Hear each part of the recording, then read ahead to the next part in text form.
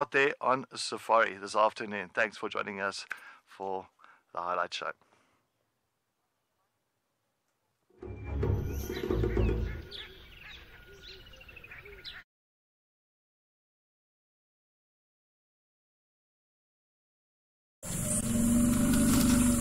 This program features live coverage of an African safari and may include animal kills and carcasses. Viewer discretion is advised.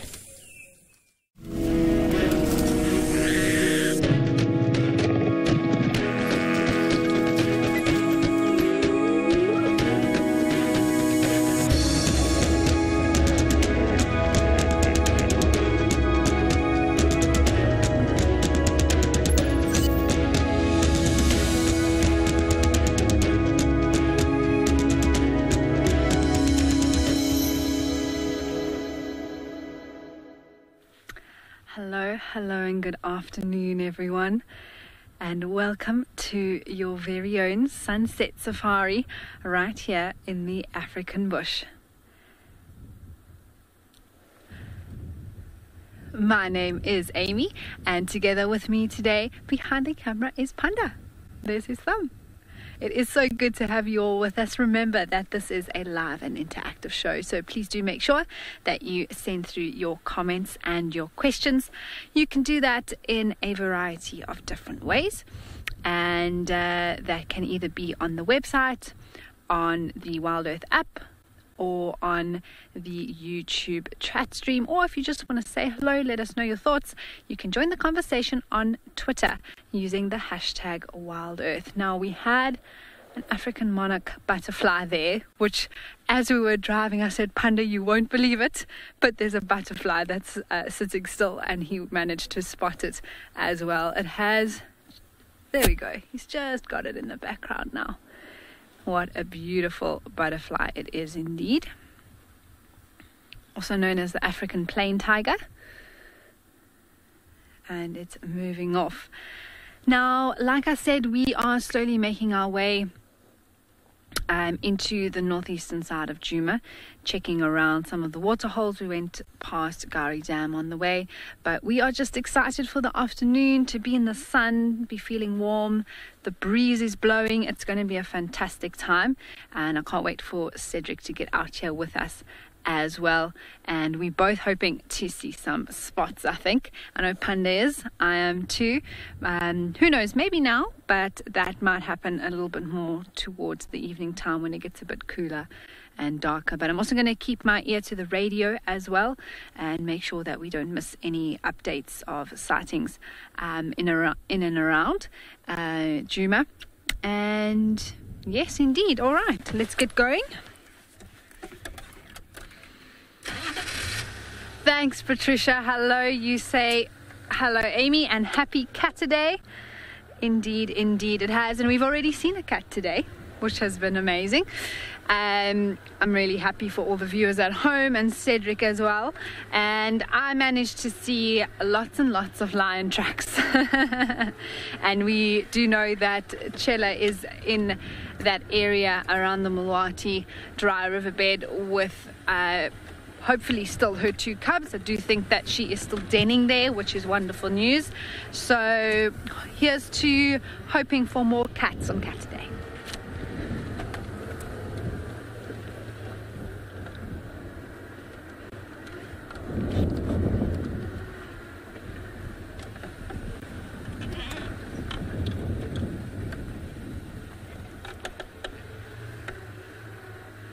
Queenie, I'm so glad we could start with that butterfly. That was really just such luck, to be honest with you, as we were driving by. And you say that you love butterflies. Well, I don't know if anyone could not like a butterfly. Hey, Panda? Yeah, I love butterflies. You say that he loves butterflies. I don't know anyone who doesn't like a butterfly. They're always so beautiful and just flying around doing their thing, fluttering by, as I like to say.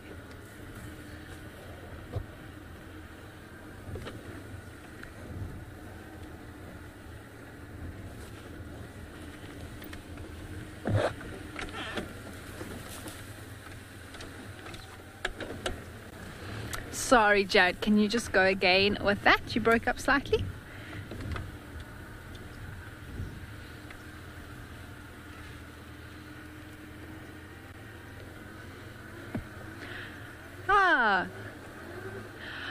For sure. All right, everyone. Well, we're going to carry on and you're going to check out what's happening with the weather.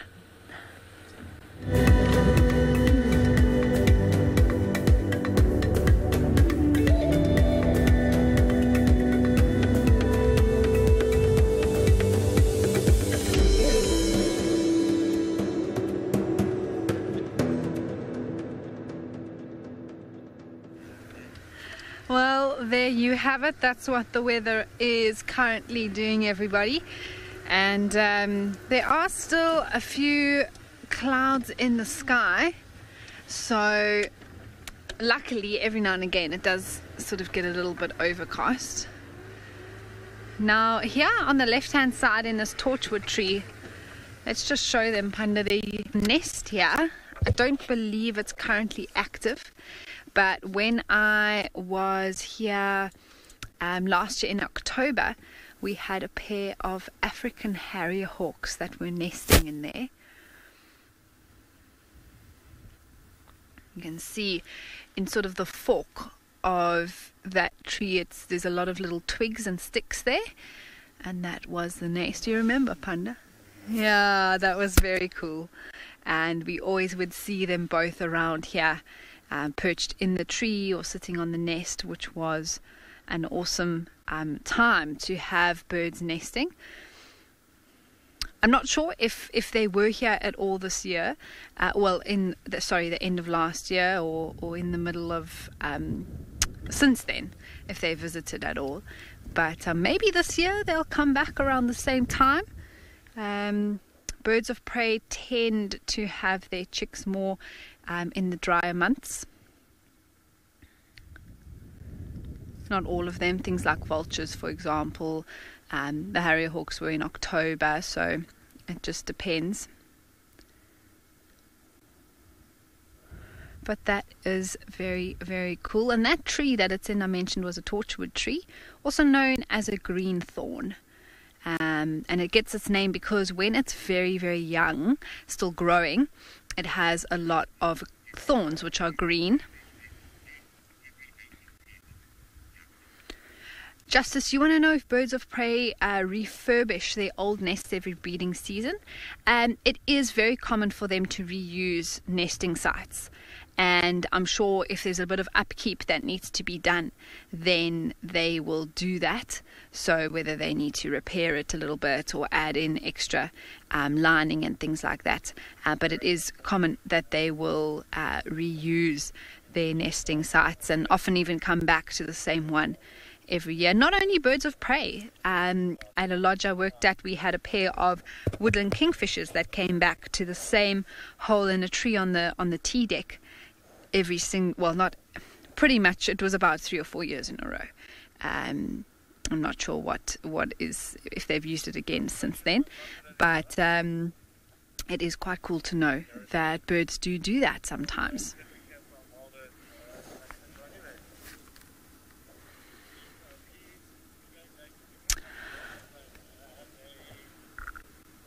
Another key feature of this sort of torchwood tree is the very unique trunk. Oh, Patisse, I'm so happy that you're excited to be here and you're looking forward to what we can find you today. Me too. It has, we saw a few impalas earlier, and so we'll see if there's anything else that comes out to say hello. But yes, Panda, showing you now what I like to call almost tunnels or the trunk is almost in funnels, or like it's got tubes that come down and form similar-ish, I guess, to a fig tree in some ways, but it's very unique and a distinctive feature of a torchwood tree, sorry.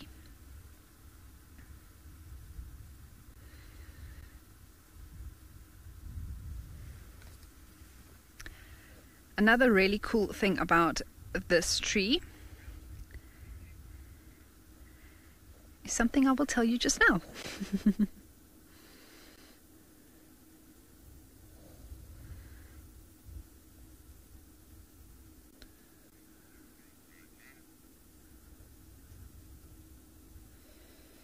Is about the seeds of this tree, actually.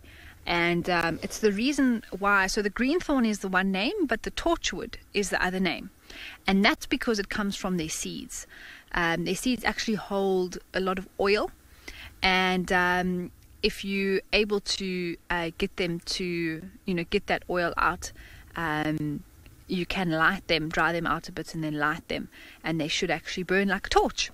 And that's where they get that name from, the actual seed of this tree. Its scientific name is Balanates mugami, and sometimes out here in the bush rangers often refer to trees like a Balanates, for example, and that's what this torchwood's name is.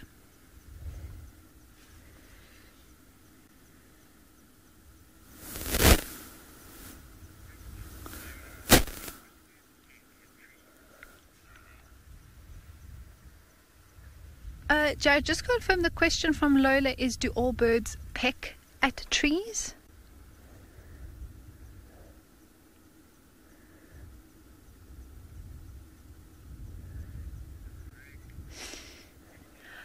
Okay, Lola.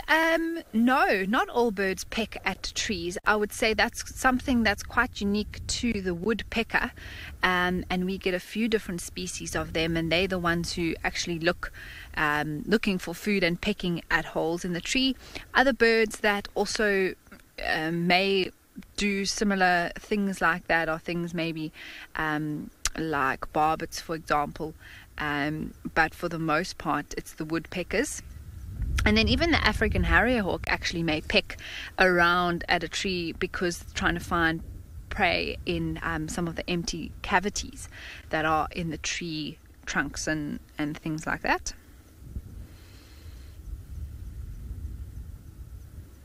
We actually saw interesting behavior of a willow warbler recently, pecking at the bark of the tree trying to get some ants.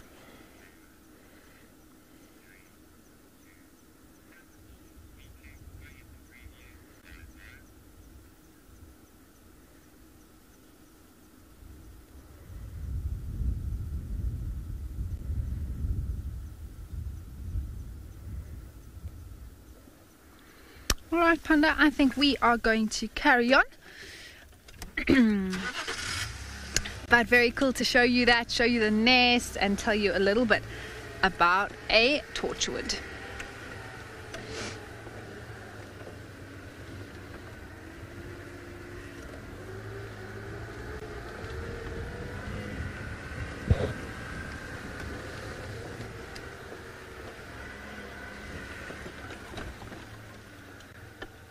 I have spotted a dwarf mongoose, everyone. We're just going to reverse slowly. It has now disappeared, which I'm not surprised, but it may pop out again. It was on top of the termite mound.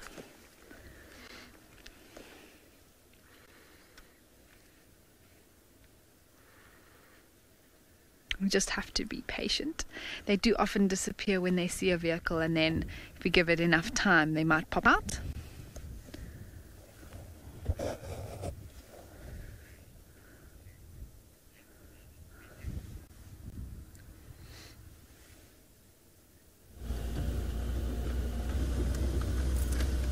Thank you, Amy, and a good afternoon to everybody. My name is Cedric, and behind the camera with me on Rusty, we've got Muscles and Paul. All right, so we're coming into the northern area here. We had lion tracks coming back and forth here, so we just want to double check on something here. A lot of lions are running around this side, so I want to see if there's nothing that's actually...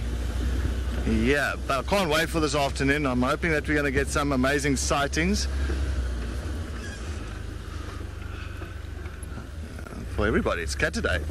Saturday Cat Day.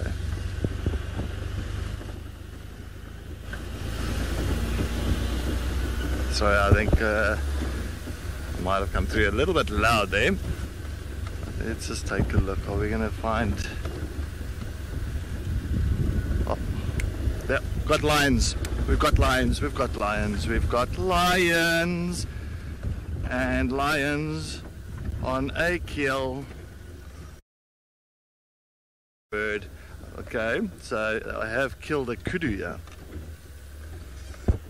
Oh my word. Alright, so just going to quickly stop here. A little bit of your discretion on this one. If you don't like lions eating an animal, well, maybe just look away for a time being. But yeah, we've got 2 lions. Look at this one. Wow. Oh my word. It looks like, oh, this is the Talamati Pride. This is the 2 youngsters. And there's the older females lying in the bushes there. You'll see just to the right. There's the older female from the Talamati Pride. There's the one female with the 2 youngsters. This is amazing. What a way to start our sunset safari on Saturday, Catterday for this pride. They must have made this kill early or during the day. I am here on Buffelshoek cut line, this on the fire break, not too far, maybe about 200 meters east of a sandy patch road. Wow, look at this. This female is trying to, I think she's just, she wants to get to the ear. She's enjoying the ear there. So this is now going to be a proper meal for these 3. Full grown kudu bull.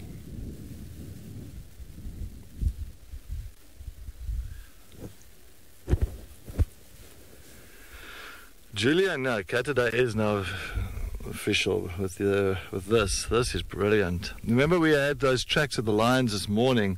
Yeah, on the northern side, we actually on Buffelshoek, but it looked like they were running up and down. We didn't really take notice of them. I thought they went north, but it looks like they came south, and then, you know, this male kudu was taken down maybe early, or not early hours this morning, but maybe this morning after our sunrise safari. This young female is well, they're quite efficient hunters now. And the older female has really taught these 2 youngsters a lot. And I'm sure they assisted her in this whole hunt. Because to bring down a kudu, that is not easy.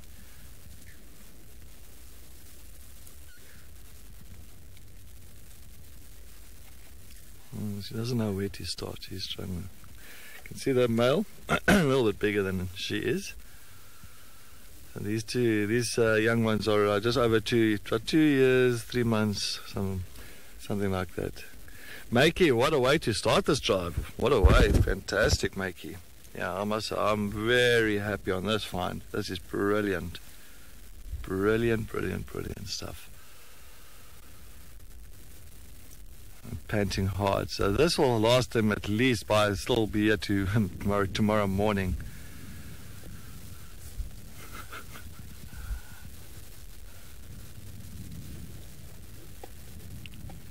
You clearly can see how the stomach, and of course the intestines. So the stomach they'll leave because they don't really eat the stomach contents. They'll eat the outside of it, so the membrane in it, but they won't. They'll shake the stomach contents out. But they also go open the belly, so they go for the internal organs. That's the first thing they go for, internal organs, the lungs and liver, kidney, all that stuff, the heart, everything that's high in protein. She's very excited, eh, Paul? She's full of beans, this young female.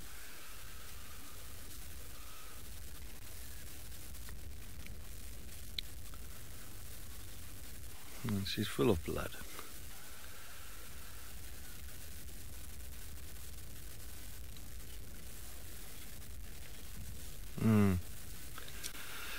Picky, yeah, no, these two youngsters have learned a lot. I agree. I think because they were thrown really much into like the deep end with the older female, and they were losing body condition. I think they had to, they had to kind of, as you say, it's like step up their game and learn quickly and try and assist the older female in these hunts. And that's why they've been doing. That's why they've been so successful. How many times have you seen them in the last month with full bellies? And their body condition is all, almost 100% again. So yeah, no, these two have really kind of come through very nicely, and it really helps that older female.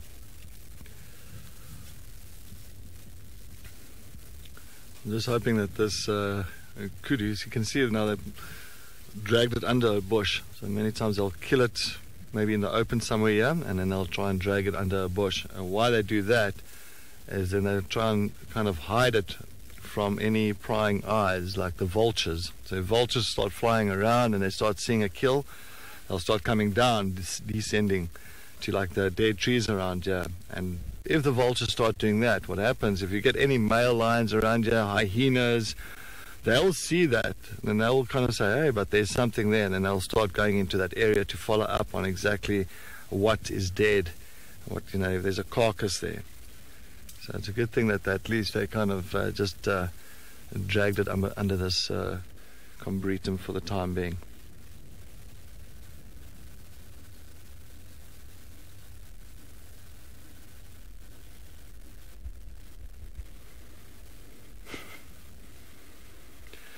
Julia, well, if they're going to try and wake the kudu up, it's a bit late now. I don't think that kudu is going to wake up anytime soon or ever again. It's done. But it's a full-grown male kudu. Wow. Where did we see that male kudu this morning?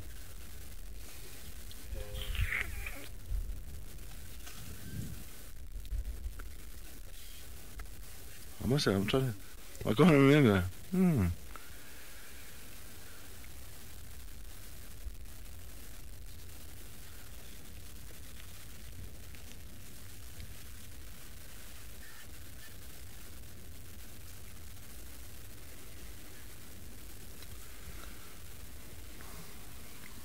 Full bellies. So yeah, it's going to be interesting to see what plays out tonight. And maybe the hyenas will start moving in here as well.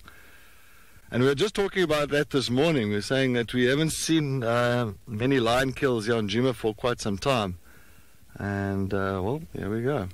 It's happy for this on the firebreak, on the southern side of the firebreak.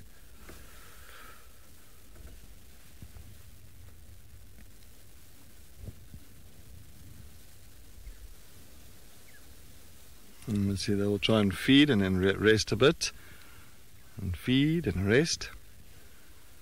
Well, it's not like wild dogs and cheetah. Wild dogs and cheetah, when they bring something down, they'll try and finish that kill up as quick as possible before any other predators steals it from them.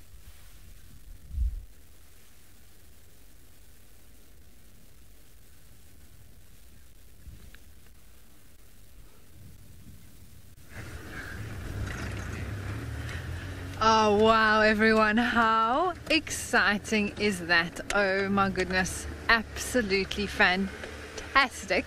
I'm so happy that Cedric was able to get up there so quickly for you all. I am still making my way towards Buffelshoek Dam.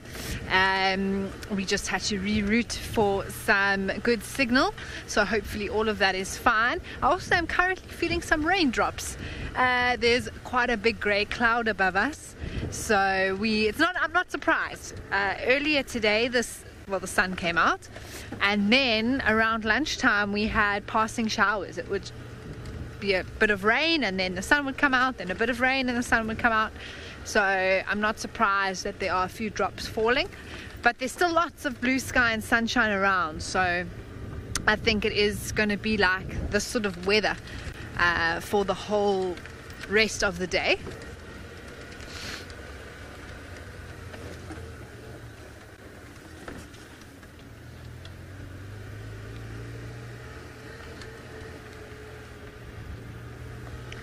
And absolutely, I'm also excited to see what that carcass brings. I was just saying to Panda, if it is still completely whole, which I believe it is, there should be quite a bit still left for them to feed on tonight and even into tomorrow morning.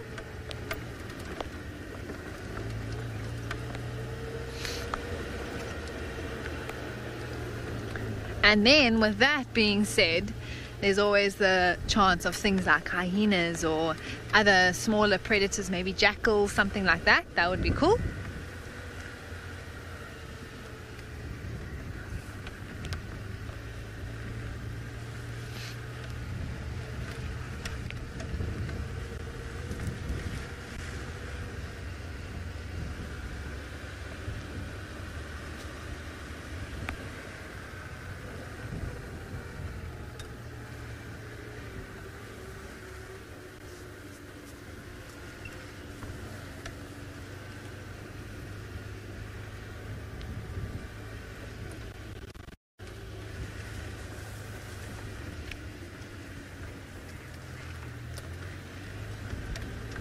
But what a day.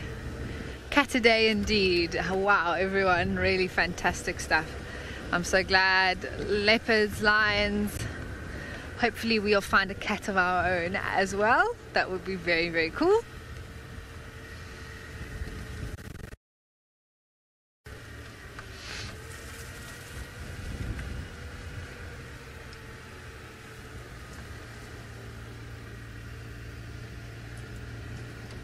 And when you're looking out for things like cats, you've got to be able to be careful to check in the shadows, especially when it has been quite warm. Kayla, ooh, you want to know if we can go to some hyena dens? We can certainly swing by if nothing else comes up for us this afternoon. I'll go past Buffelshoek Dam and then I'll loop around and back down into sort of the central southern parts of Djuma where those dens are, and then we'll check up on them. You never know, there might be some updated activities happening around the dens. So certainly, Kayla, we'll see if we can get around to it for sure.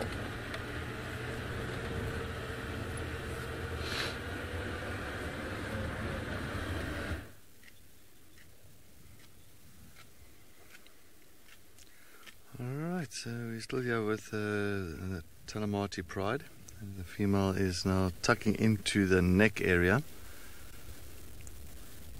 And see now and again she'll use the side of her mouth, but now she's just pulling whatever she can, and then now she uses the side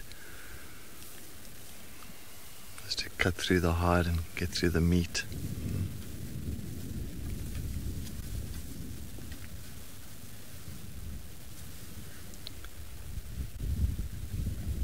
Clearly how they will try and bring something like this down. I'm sure the female will be the older female will be the one that grabs the kudu around the throat area to try and suffocate it.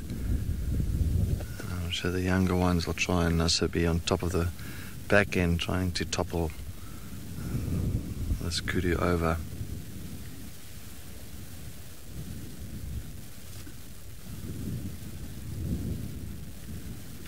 Actually got a nice little spot there.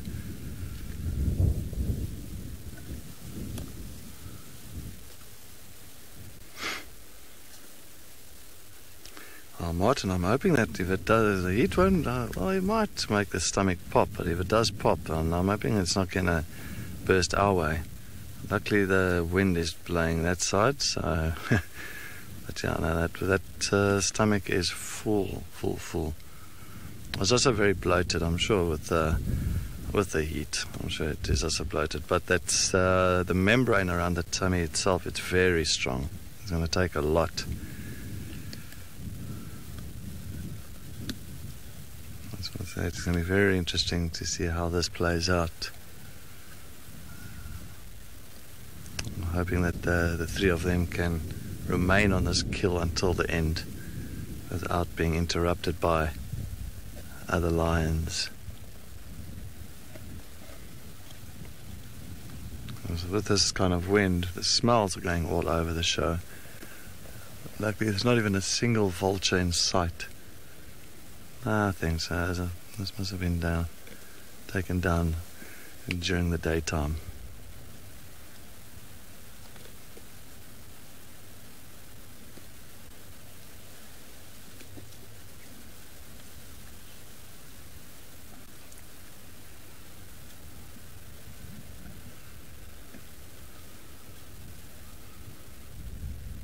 Now with this pride, you know, the Talamati pride itself,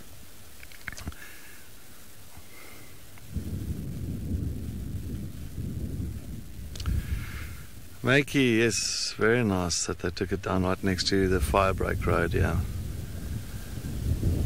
The Talamati pride, I mean, they have gone through a lot. I mean, this pride used to consist of 3 older females. Pretty much when I started with WildEarth in the beginning of 2022, it was the 3 older females and then these 5 youngsters.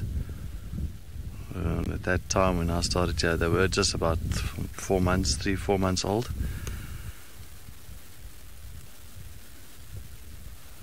And during that time, 2 of the older females in 2022 passed away. Left the 1 female with the 5 young ones, and then of course they had their dominant male, that was the father of the young ones. He was known as the S8 male. He was just a solitary male. He didn't have a coalition, so he did not have any brothers with him.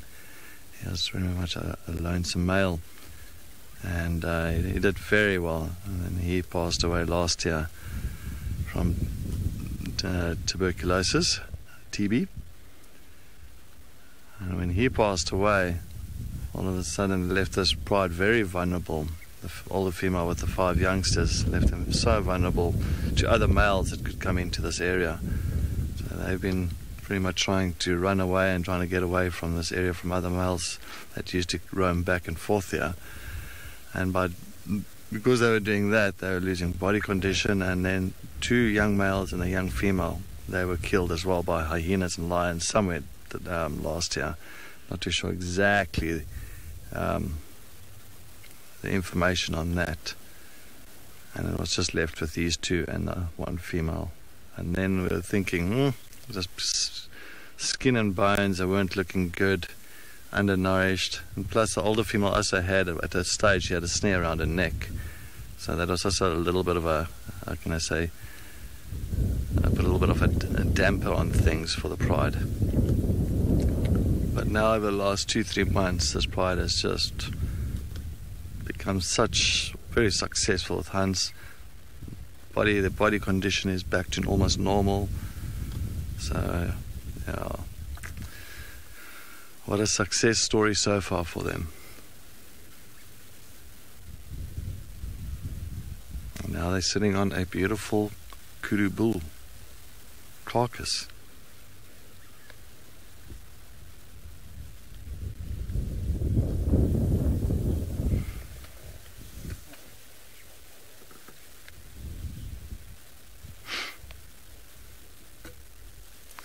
Annelie, yes, astonishing hunting skills on this pride. I think this pride has really worked it out now on how to go about it, and they know, each one knows their role now. I think the older female has taught these 2 very well on what they need to do just to assist her in the hunts. Oof, a few drops coming, a little bit of drizzle, yeah? That's interesting. All of a sudden, I didn't even bring my rain jacket.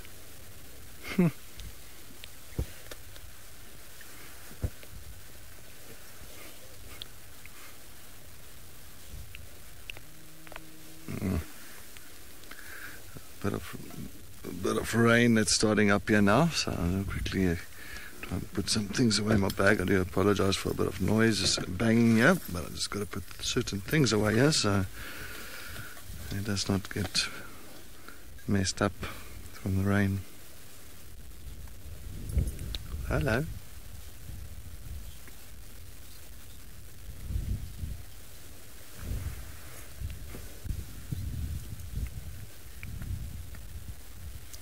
Alright, well, we're going to try and just do a little bit of cover up of stuff here. Let's head over to Amy.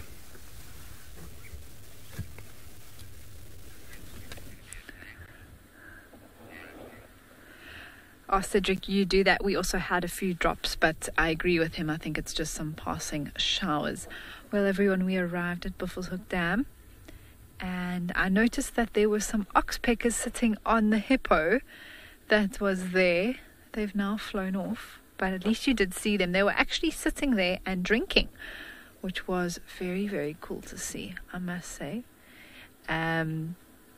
Now I've just been scanning around. It's a beautiful afternoon here. Wow. The reflection on the water, the colors in the sky are making the water look really, really pretty.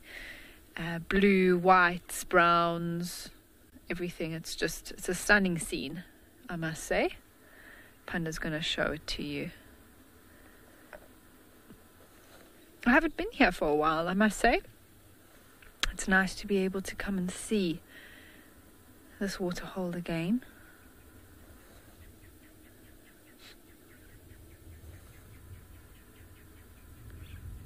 And there is a crocodile, I believe. I'm not sure, I couldn't see his tail. The one with the cut off tail is Vlad, if I'm not mistaken. And he's actually the one that is moving at the moment quite steadily through the water. He's actually, more of him is showing now than when we first arrived. But an absolutely massive crocodile. Wow.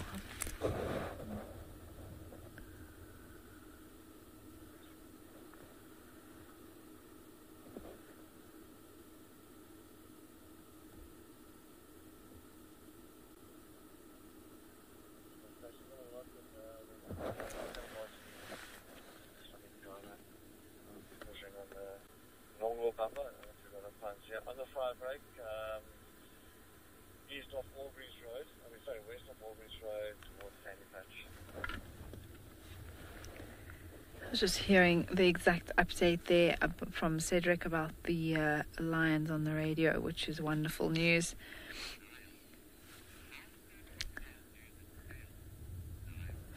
Oh, no, that's actually a very good question, and I was just actually thinking when I mentioned the fact that there's a crocodile here that's missing part of its tail. I wonder how that would have happened. It could have been from another crocodile that it fought with at some point and got it nipped off. It could have also happened when, there we go, it's coming quite far out the water now. It could have also happened when the crocodile was still quite young. Similar to other animals, even elephants, zebras, lions, I mean all sorts of things, particularly tail injuries. When these animals are still quite young, the tails tend to be quite soft, and I think crocodiles, it's almost, there's quite a lot of scoots, the keratin layer at the end, and when they're younger, it might actually still be quite soft. And so something like that could easily have sort of taken a chomp out of it when it was younger. Maybe it escaped a predator. That's also an option. Maybe there's a crazy story. If this crocodile could speak, what would it tell us? How a lion grabbed it at the tail and it pulled away and it escaped with its life. Who knows? It could also be that croc was born without that tip of the tail, and it's just a genetic thing that happened to this particular, I think it's this particular crocodile.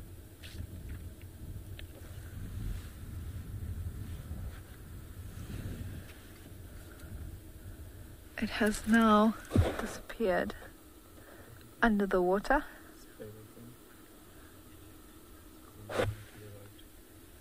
And it's moving to the right hand side. Change of direction. There's the tiny little tip of the tail there. So I'm not sure how much of the tip is actually missing. I do see the beginning of what the tip of the tail usually looks like, but it might just be a little bit shorter than normal.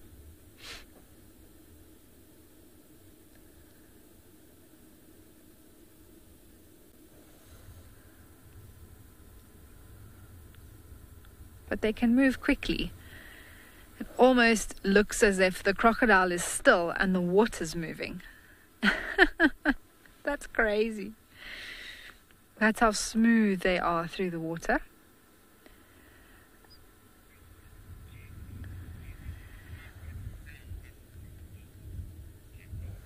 And just behind him there's a beautiful grey heron that seems to be a resident here.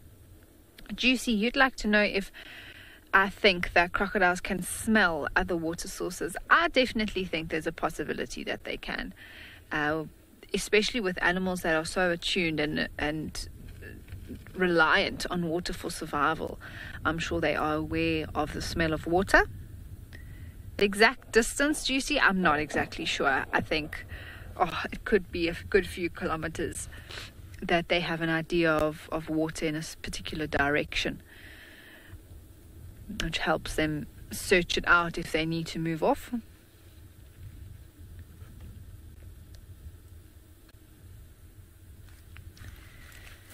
Well, that croc has now gone around the corner, everybody. Oh, there is a beautiful, I think it's a malachite kingfisher. I am going to go up onto the dam wall and we're going to see if we can find it, Panda. I don't think you're going to be able to see it from this far away. It's on that bank on the far side of the water hole. But let me just go up onto the dam wall and then we can see if we can show you a malachite kingfisher. That would be incredible. If not, I will show you in my bird book as to what it looks like when we have a chance.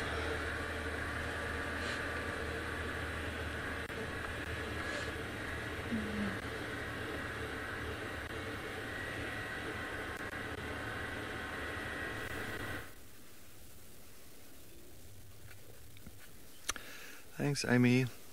Well, we are still, as you can see, this young female lion, and she's just chewing on the ear at the moment. She's loving that ear.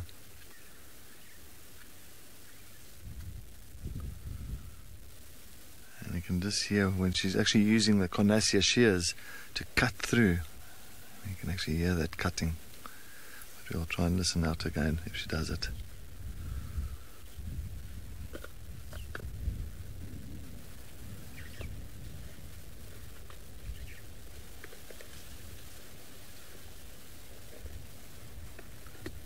Those claws.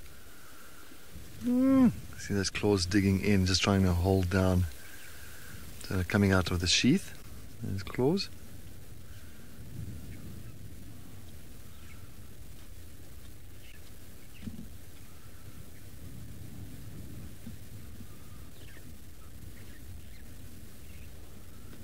I remember cats, like leopards and lions, they've got retractable claws.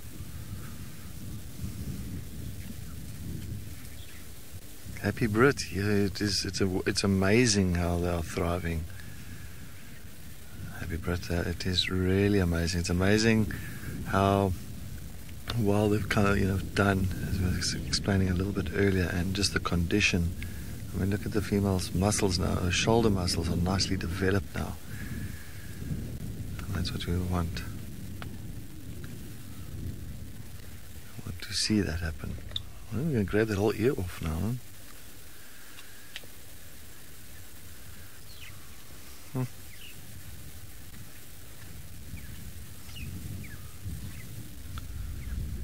Amazing, like she's got like a whole selection of areas on this kudu to go for. She's going for that ear pod.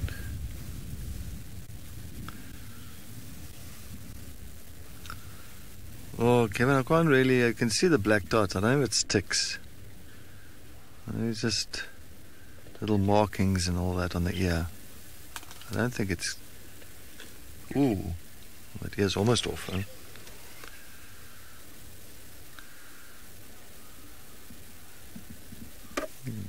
Luckily it stopped raining now. I'm going to grab my binoculars out again and I can quickly just use my binocs.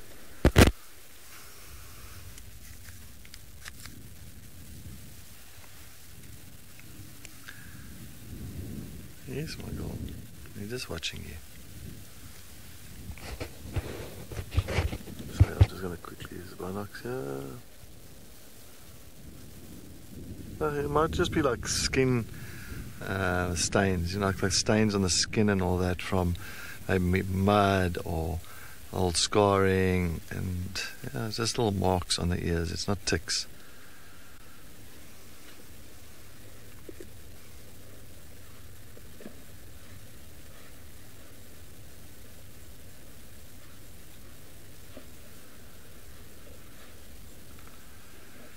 You'll see, once the afternoon starts cooling down more so, and you start seeing once the sun sets and it becomes dark, the activity becomes much more.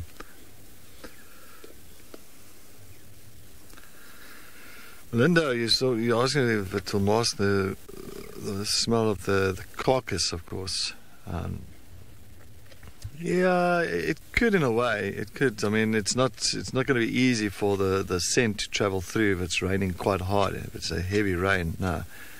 If it's a slight drizzle, it's not going to do too much. If there's still wind, that smell is still going to travel.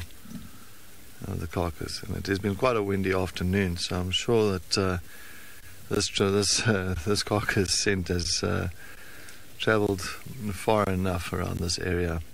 So I still feel you'll find later on it's going to be quite interesting to see what is it going to lure in here, which hyenas, and maybe a vulture or two. But so far, there's not a single scavenger around here. So we'll wait and see how this really plays out.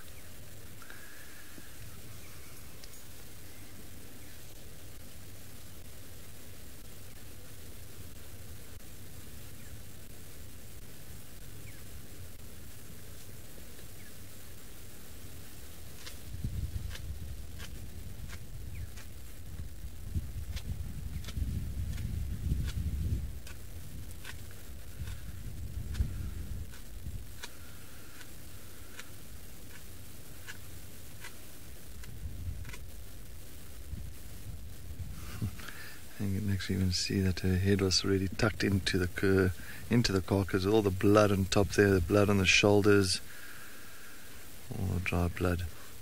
But they will groom one another and clean one another after this.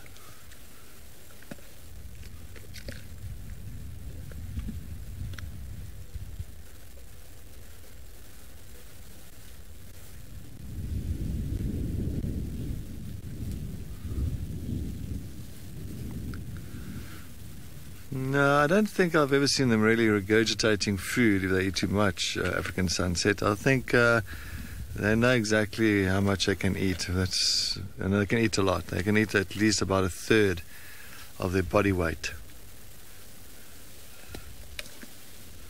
So a big female weighing 140, 150 kilograms, she'll eat at least about maybe 50 kgs, 40, 50 kilograms at a sitting at once. That's why you always get those big bloated bellies. So they can really eat a lot at a time.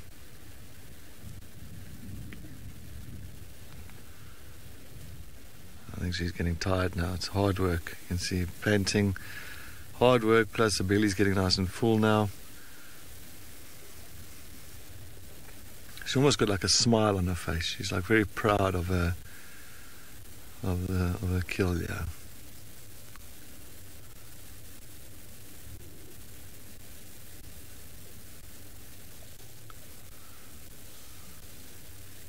You can see with that rough tongue of theirs, just licking the blood up, licking all the little bit of meat that's attached to the bone, that's loose.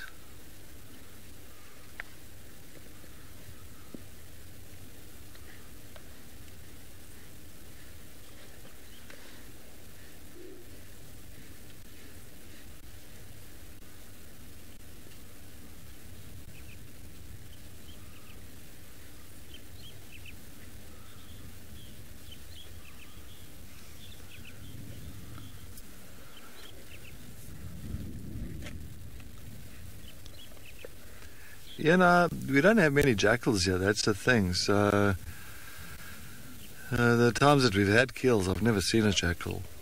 Maybe back in the days, I remember many years ago, the black-backed jackal was quite, not common, but they're a little bit more around this area No, she's had enough.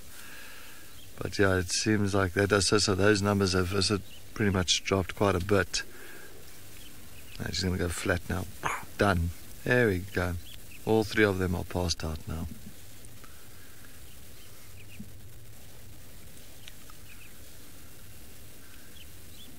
But it was jackal is yeah. That's what they always say, skulk. They call it a skulk of jackal if you see more than one, like a group of jackals, a skulk of jackal. And they're always skulking in the back end. See, there is an opportunity to grab a piece of meat or something from the carcass.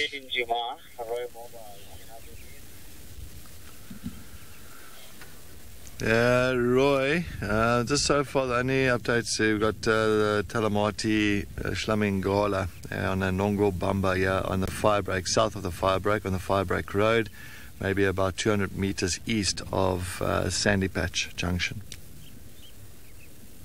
Copy, thanks, Cedric. Can I take standby for that?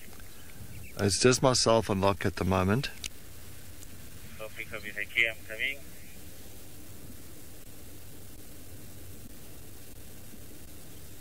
Sorry, I'm just getting the other vehicle in here.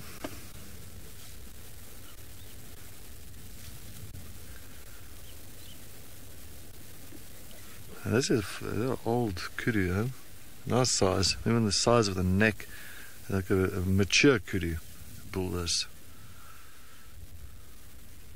And all the spirals and the horns as well. Maybe a good 7-8 year old kudu this.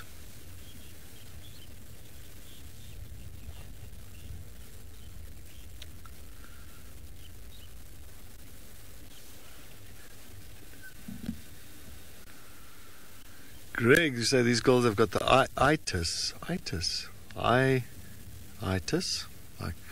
something to do with eyes.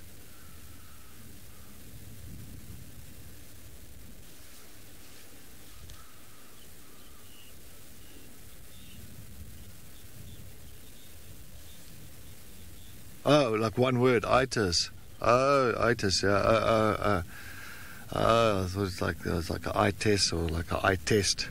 Or something. I just like overeating, like I feel after a Christmas lunch. We call it meat sweats. You get the meat sweats, and yeah, you cannot move.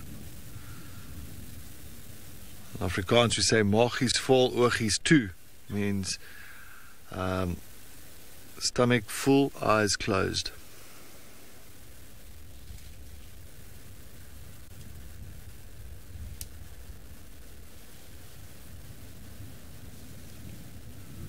Maybe the young male might come this side for a bit of a meal.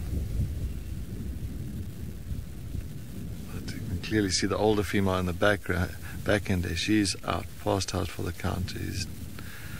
He is not moving. I'll rest for a bit, try and digest as much as possible, as quick as possible, and then they will come back to the kill. See if they can fit some more in their tummy.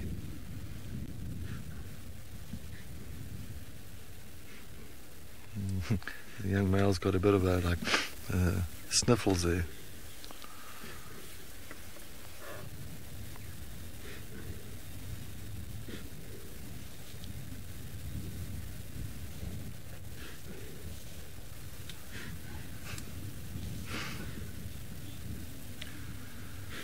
Maybe it's like hiccups. Maybe it's like a line hiccups.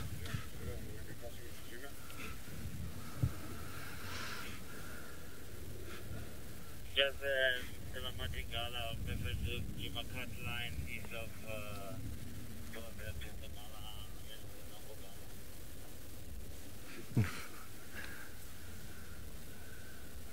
He's looking. I think he's like, I might be able to fit maybe another 2 or 3 mouthfuls.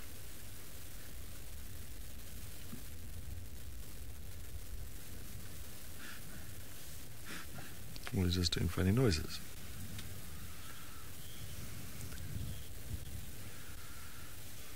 No, Lila, not these hooves. They won't eat these, the hooves here of the kudu. If it's like a young impala and all that, yeah, they'll go through that, but not these hooves. This is very, very thick hooves, and they won't break down inside of their tummy. So they will leave the hooves alone. Hooves, the spine, the ribs, the horns, the skull, those kind of things, they will try and lick off as much as possible from the bone, but they won't devour everything.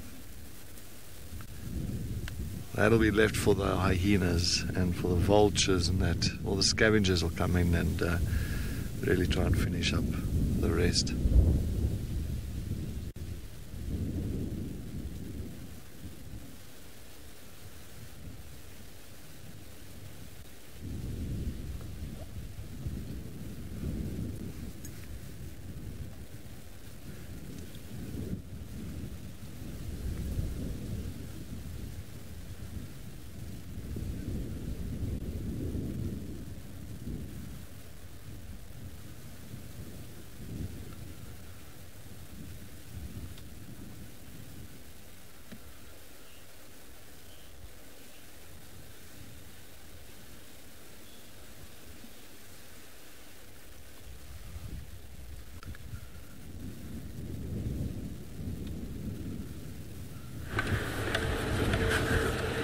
Hello everyone. I hope you are all enjoying those lions with that kudu. Oh my goodness, how amazing.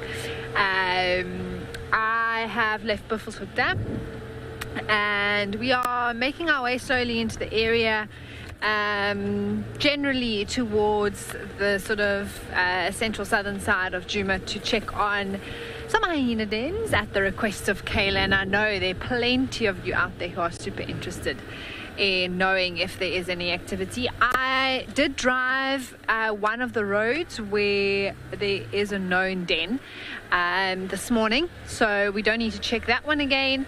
There were no signs of activity, but I will head down to around Treehouse Dam where there are two known den sites. So we're just coming onto boundary now and heading down.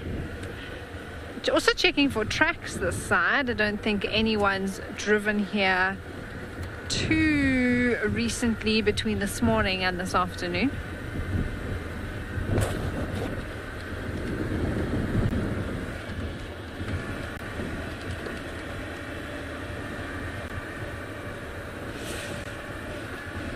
Ooh, canine girl, you want to know from how far can a hyena sense that a kill has been made?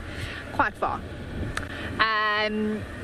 It's so difficult to say an exact distance, but a good few kilometers. I think hyena senses are unbelievable. They are so tuned in to that sort of scent and even sound, like hearing a kill being made. And I would say 5 to 10 kilometers. They could easily pick up scent or sound, but that does depend on a few different conditions, canine girl, including the wind being a massive factor in that.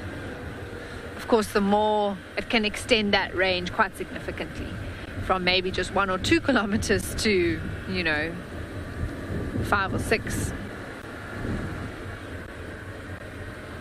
There have also been signs of buffalo. I was just seeing some tracks there now. There were buffalo tracks heading all the way into Buffelshoek Dam along the road we were driving.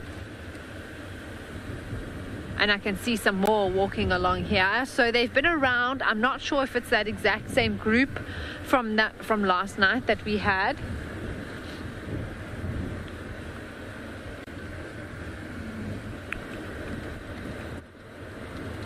But we're also just checking with the buffalo tracks if there are any lion tracks.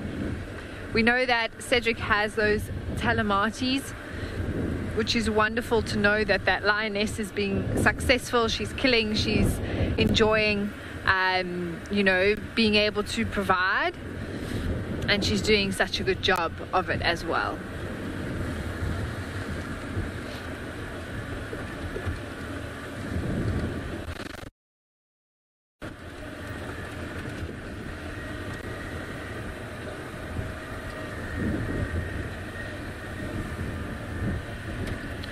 I'm keeping my eyes open though, just to make sure we don't miss anything.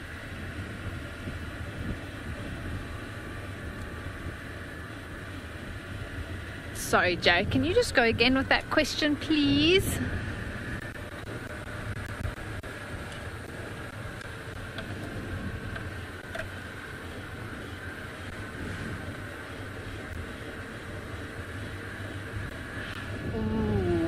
Christian, hello. You want to know if I have a favorite dam at Djuma yet? I feel like it's wrong to just pick one. They all have their charms, I must say. I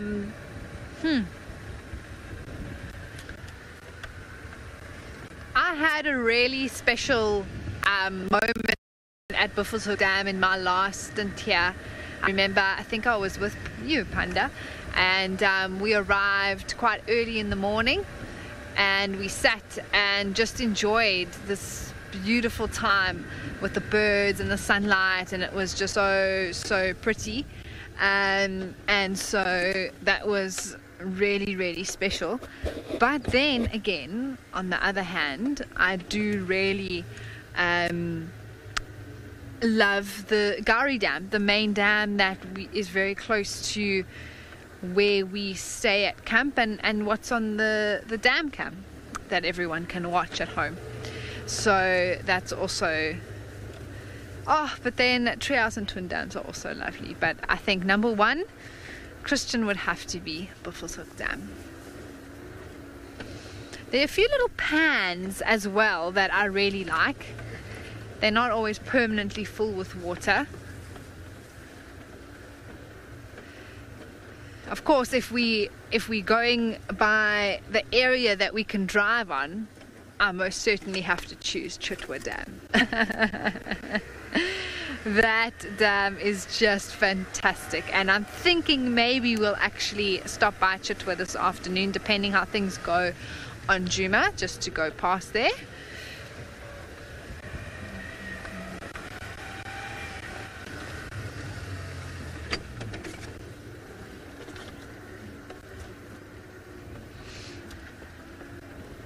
It's actually a beautiful view from here, and the sun is a bit high, but maybe later we can come and see if there's a sunset. We've got sort of a view from above looking down, slight sort of descent here down a hill.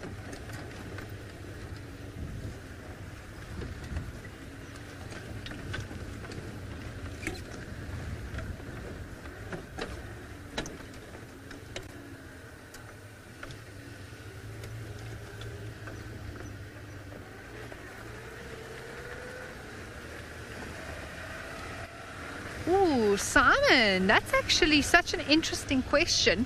You want to know if predators use the sun to their advantage.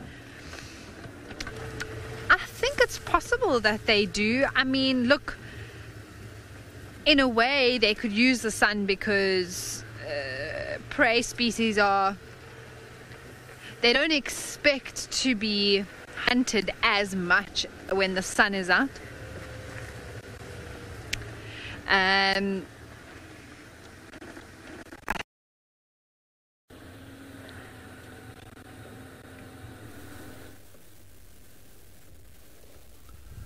Alright, so it looks like the young male to the left and the older female here on the right hand side has decided to come down for a little bit of a drink. Luckily there's a little pan, or not a pan, actually it's a runoff, it's like a water drain that comes off the road to divert the water off the road, and there's a little bit of water that they're trying to get to. No, you're going the wrong way.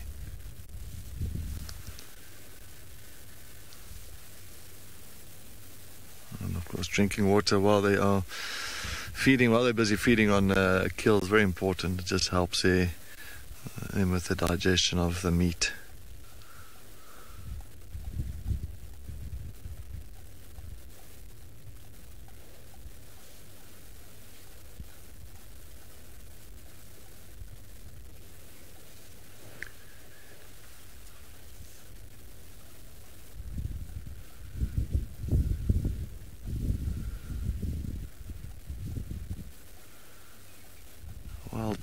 males and all the females saying, I'm so happy for her.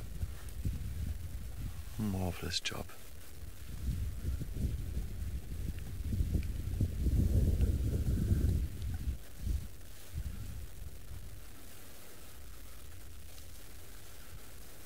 I want to go and lie down there. Nope. Go back to the kill.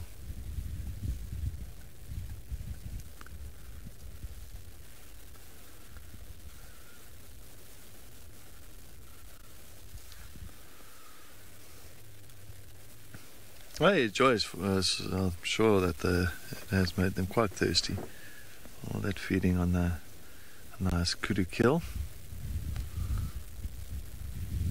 I think the other one looks, the female's going to go back. I wonder if she's not going to go and tuck into that food now.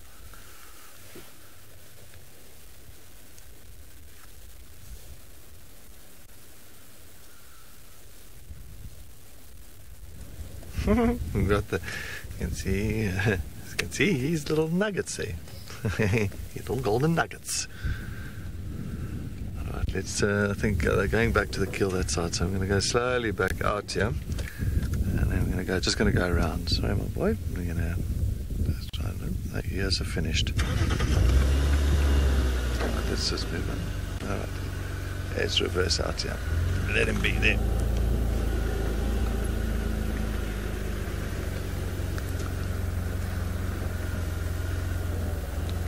Alright, let's get back to the kill. Oh, had a little bit of drink, but it's nice for them. At least they got a little bit of water right here for them. If not, they would have gone to Baobab Dam. The Baobab Dam is just yeah, like 200 meters from where we are now.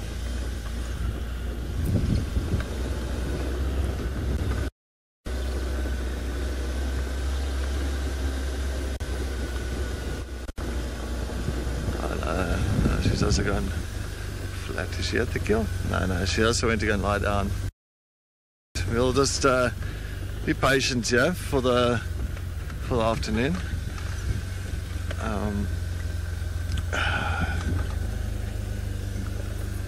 Paul, let me know what you think. What do you feel? Okay.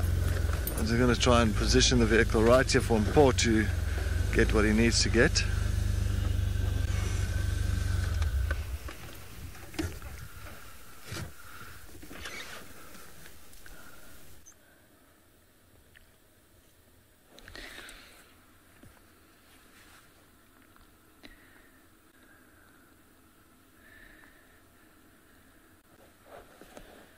Well, hello everybody. It's so cool to see those lions drinking, oh my word. And here we are, and found a few elephants. Now this one is hiding away from us a little bit.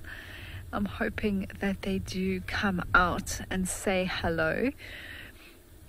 As we were driving down this road, there is just to our left hand side quite a big mud wallow. And from a distance I could just see the road was a mess. It was all splashed with mud, and there were elephant footprints everywhere. And I said, oh my word, the elephants have been here. And we looked inside and we can see how much there's either one or a few elephants really made a massive mess here.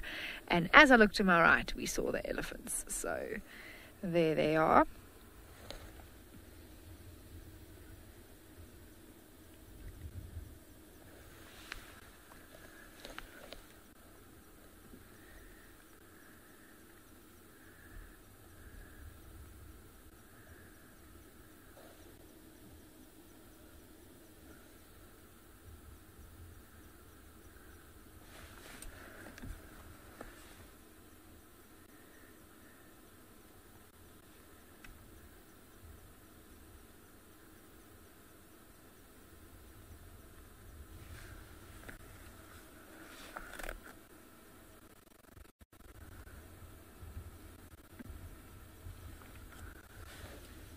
There we go. It came out a little bit more for us, Panda. Isn't that wonderful? We've had all the luck with the elephants today.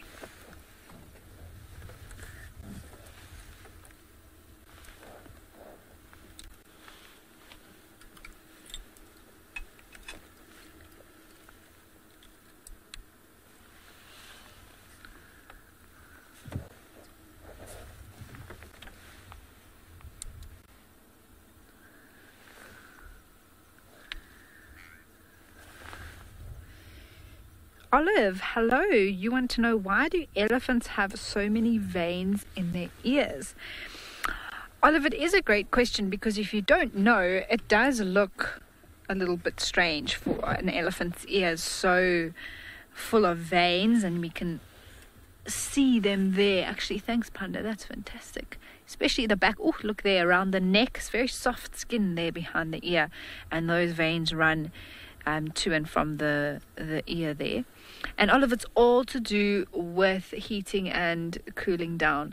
So an elephant can't cool down in the way that we can, sort of with sweat, and then the wind blows and we cool down. So what happens for an elephant, in order to do what's called thermoregulation, is that there's a vast network of blood vessels in the ears.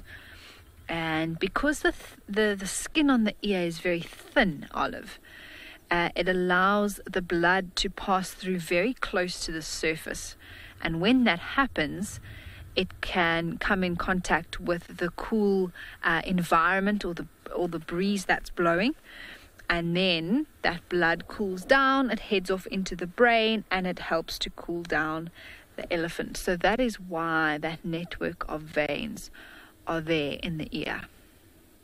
And that's why we see elephants flapping their ears. It's not always a sign of agitation. In fact, most of the time it's actually them just trying to get a breeze to flow over their ear, so that the blood in the blood vessels can cool down.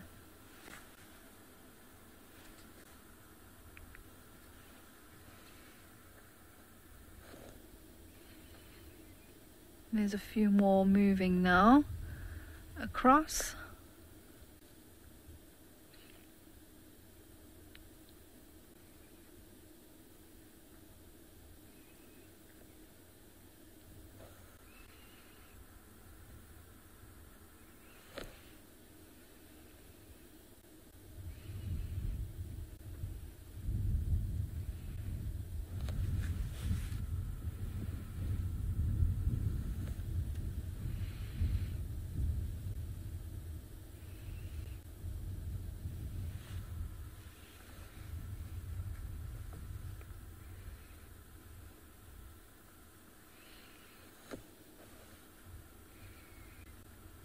Kevin, you want to know if a herd can have more than one matriarch? No, they cannot. So an elephant herd is led by one female, and I've never been aware or heard of anything where there were two matriarchs within one herd. It is always one particular female, usually the oldest, the largest female, who leads the herd.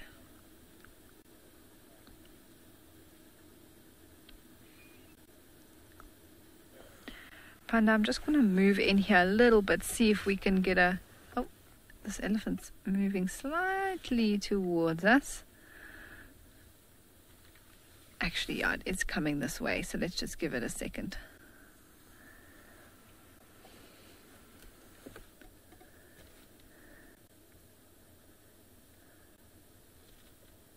Hello.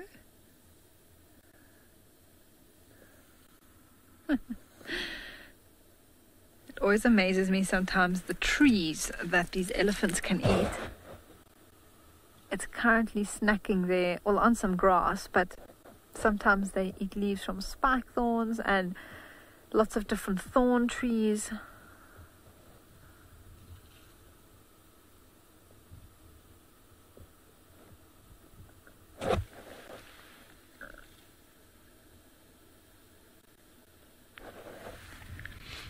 I'm not sure if you can hear it at home, but we can actually hear when that elephant pulls out some of the grass.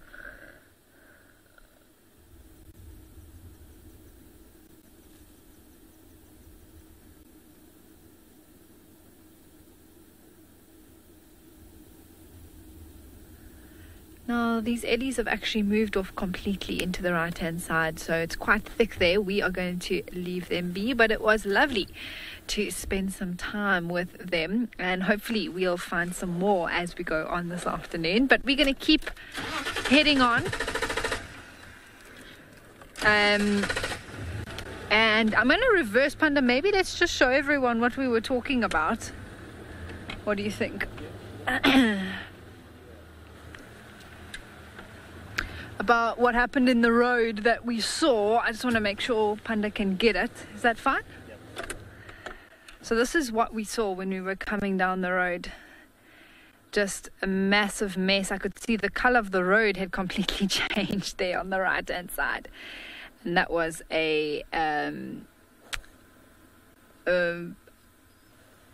massive amount of mud that had been displaced from that waterhole.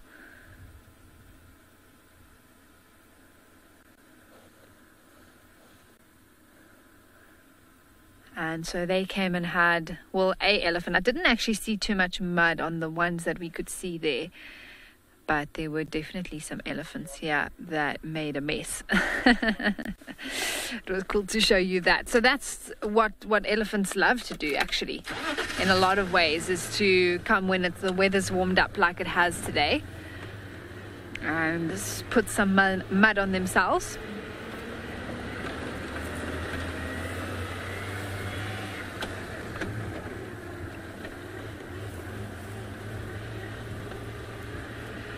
But we are still looking for whatever else we can find here this afternoon, everybody.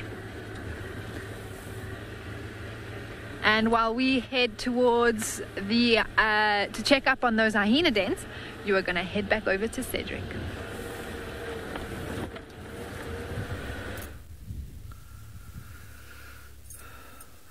Thank you, Amy. And we're still no changes. The three lions are still very much fast asleep here. One just got their head up now because the vehicle has just pulled into the sighting.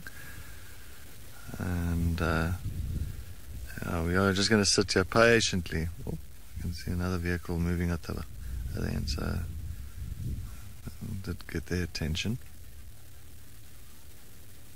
Come and eat for us. Just a little bit.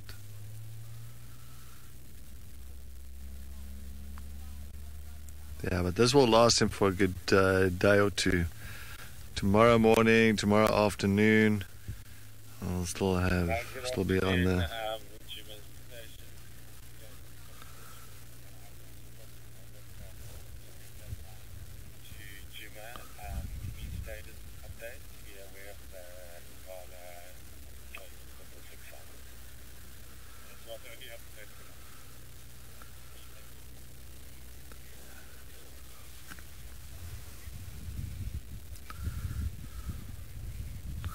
No, Chili Bee, I think, if the black tail males have to rock up here now, these lions are going to run. There's no defending a kill or anything. No, they are going to run. They're going to defend themselves to get away from here. That'll be the best option.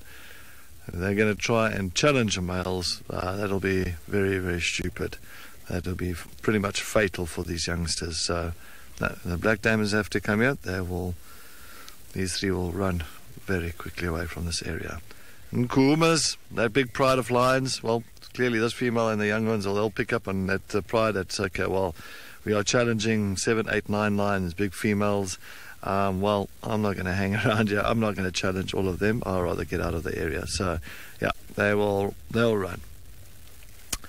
There's no protection on this kill from other lions, unless it's just maybe one female that's coming out. There's one female coming, say for instance, I'll just give a rough scenario. It's like Chela, for instance, from Nkuma by herself. She stumbles across upon this kill, and then we got these three against one female, so outnumbered. So then they'll try and defend. But other than that, anything more, they're going to try and rather run. And I think that's what they've been doing for the last several months. They've been running from other lions, running from coalition of males. So they've tried to avoid any heavy confrontation. Unfortunately, they have bumped into one or two of them. And they did pick up some nice scarring on their backs and all that, but that's all healed. So they've learned their lesson. They've learned that challenging other lions could be a problem. Hyenas will be interesting. That's the thing. 2-3 hyenas coming here? Nah, 2-3 hyenas. That is just not too much. That's not enough to push 3 lions off the kill. No, yes, it is 2 sub-adults, but still, the older female will. I think she'll hold her ground, knowing that she's got the backing of the 2 sub-adults. If you're looking at maybe coming like 5, 6, 7 hyenas starting to gang up against these lions, then it's a problem. If you've got 5, 6, 7 hyenas coming through here and they start pushing and pushing and pushing to try and chase these lions off the kill, then that could be an issue. So yeah, that's one of the scenarios that I think, most likely, if anything does play out, it'll be that.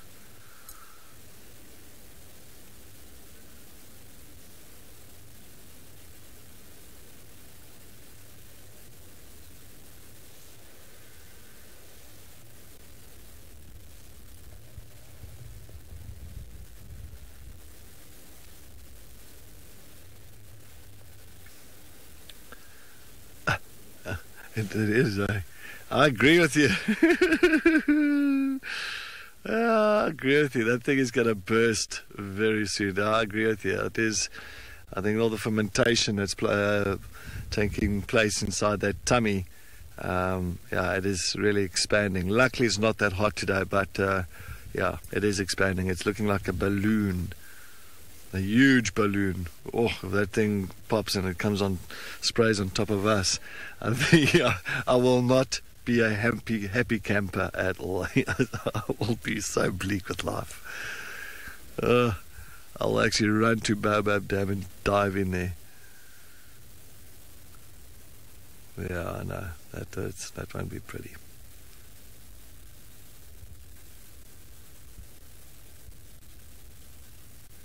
Just one bite there. I think, who was it? It was Mvula. I think it was Mvula, a male leopard, many years ago. He was busy feeding on a zebra, and what was happening, that zebra, of course, everything was a dead zebra, but it was bloated. Just gas, plenty of gas, and then he popped the stomach or something, and he got a face full of this fuzzy blood goo stuff on him. Oh my word. Yeah.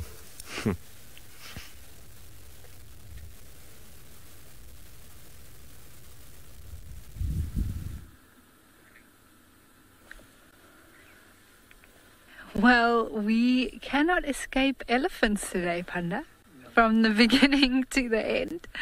And we have this beautiful herd here. There's actually, I can just see 2, but there's a few more up on the right-hand side. And I think we have seen this female before. You had her with Cedric the other day. She has very particular shaped tusks.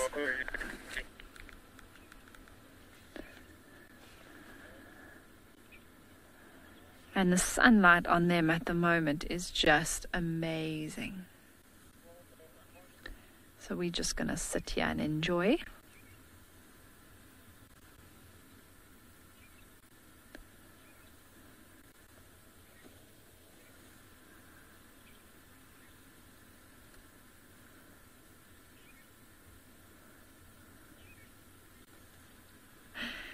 That little one's trying to eat whatever that is.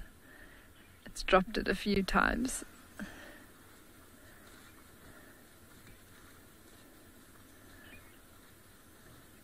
Hello, little one. You got some spaghetti? Oh, you are so brave. Are you going to have a drink? Oh, no, you're going to throw us with water.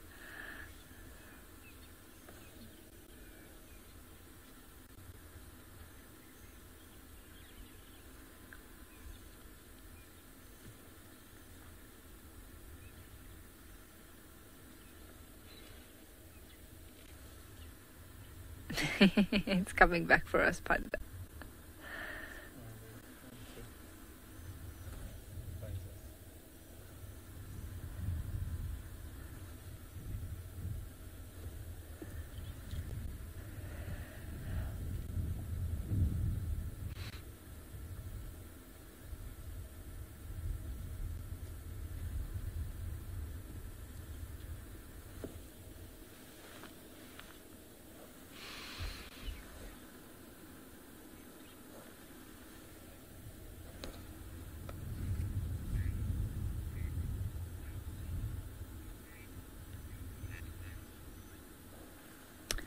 All right, everyone, we have a herd of Ellies here. They have just moved off to the left, a mom and her calf. So I am going to reposition the vehicle so that we can show you them.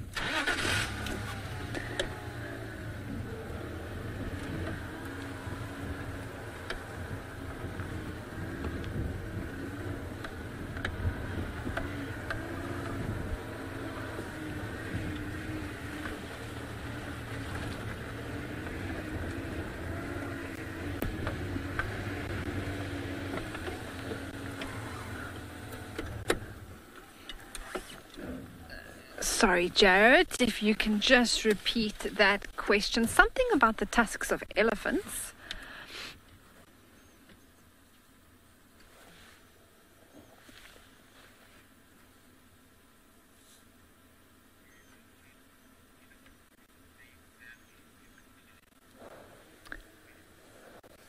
Philip, you want to know if the tusks of elephants in the same families look similar? I think there's definitely genetics have a big part to play in elephant tusks, and it's not that, let's say, because this mom has tusks shaped like this, that her calf is going to have the exact same tusks, because of course there is not only her genetics but the bull who mated with her as well. And so I think there are possibilities that there's genetics that will be passed down, but it might not be in the immediate generation. It might come out again, let's say, in this female's granddaughter or something, or great-granddaughter, or there may be something that comes out with a particular shaping of the tusks. But there can be similarities within a herd. You can notice all their tusks are sort of, not all of them, but there can be a few elephants that share a similar trait. So I think the answer to your question, Philip, is yes. Oh, she's making some rumbles here. Oof. You can hear those ears hitting against the body as well.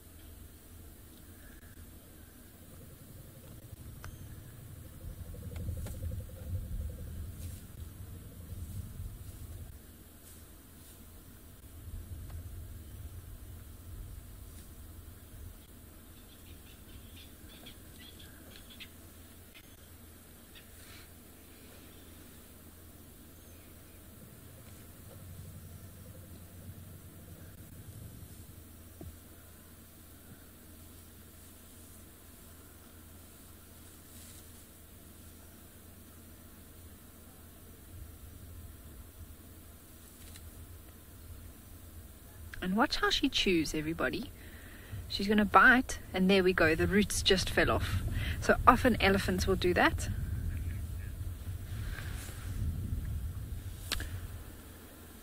Jared, I am currently at Twin Dams, but that is quite close to Treehouse Dam.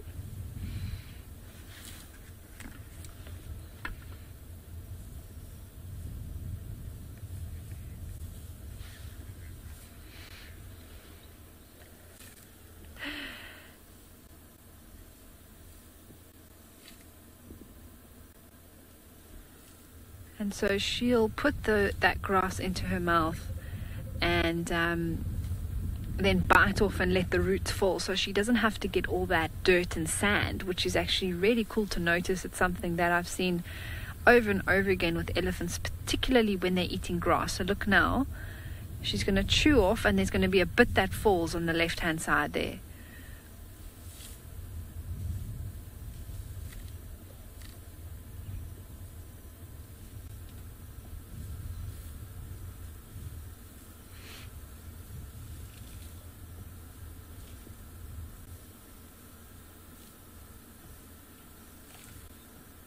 And the little one's also wanting some of you. Why does mom always have the tastiest grass? And there we go. Did you see that little bit of vegetation drop off? It's going to happen again. There we go. And those are all the roots with the sort of grit and sand. And it's important for elephants to actually eat as little sand and dirt and sort of coarse-grained material so that they can live as long as possible. And it's all about their teeth. And the more sandy and grittier the things that they eat, the quicker those molars in their mouth are going to wear down. And so they try to avoid those types of textures as much as possible.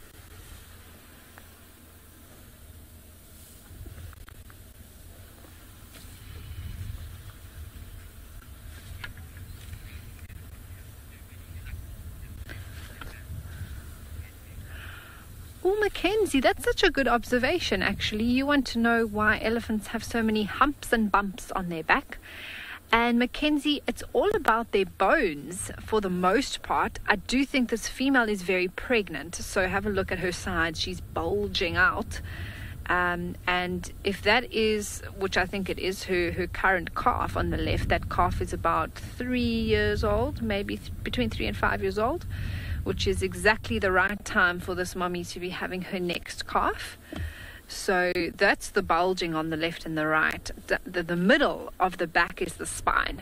So that's an elephant spine all the way down. The whole tail is also made of bones that are all connected, and that runs straight up the center of her back is the spine. And then right behind her head, those two lumps that you see there are her massive shoulder blades. So there you go. So that's all part of her skeleton, actually, that you've seen. Look how she walks. Those bones are moving, helping her lift her legs.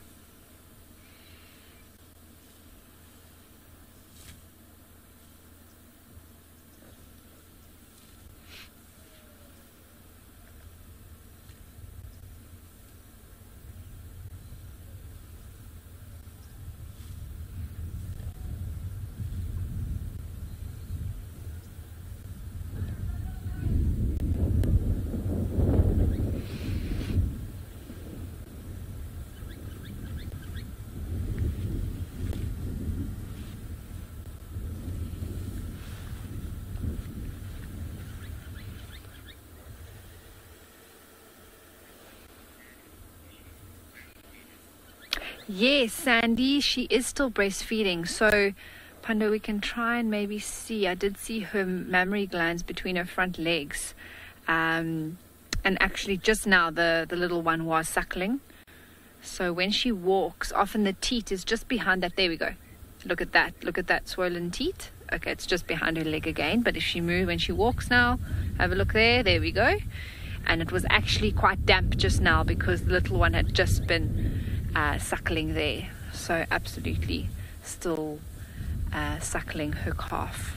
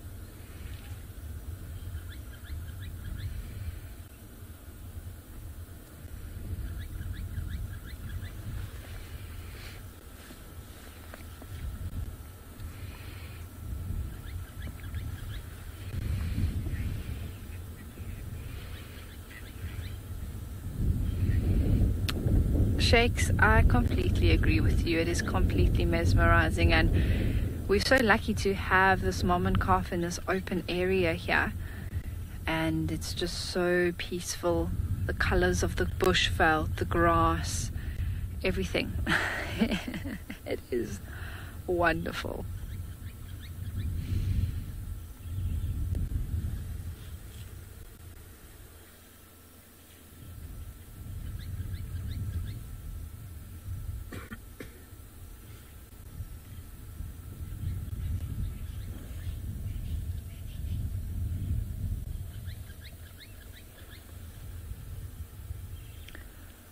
So I know we are watching these elephants, but Panda, there is a woodland kingfisher right here.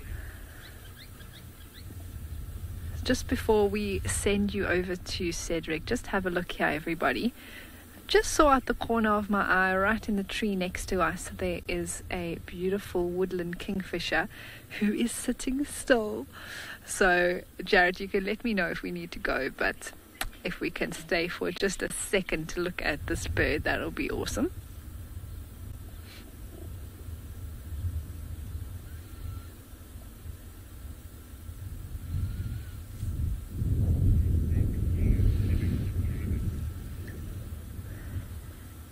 And that's the beauty of the bush, everyone. You can be looking at one thing and all of a sudden there's actually something else to see as well. And there you can see some of that beautiful turquoise color. Oh man, amazing.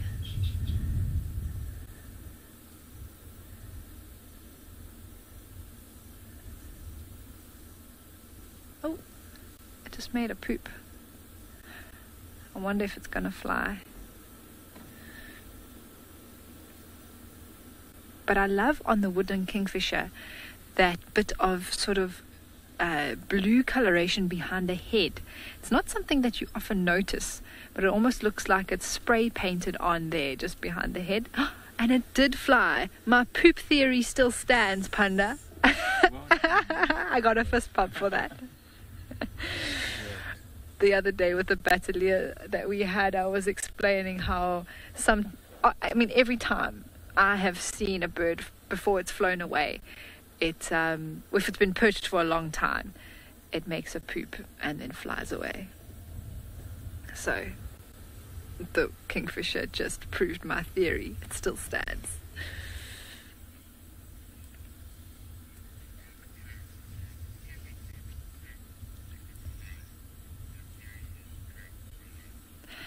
Jared is affirming my bird theory. He says they used to have a parrot at home, and before it flew, it used to poop every time. So there we go. I still stand to be corrected.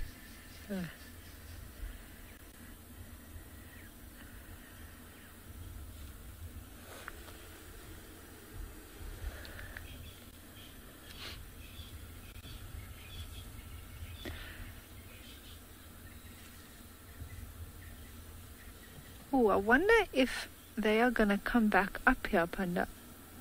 I have no idea. I don't want to go too much lower, just so that we don't do signal.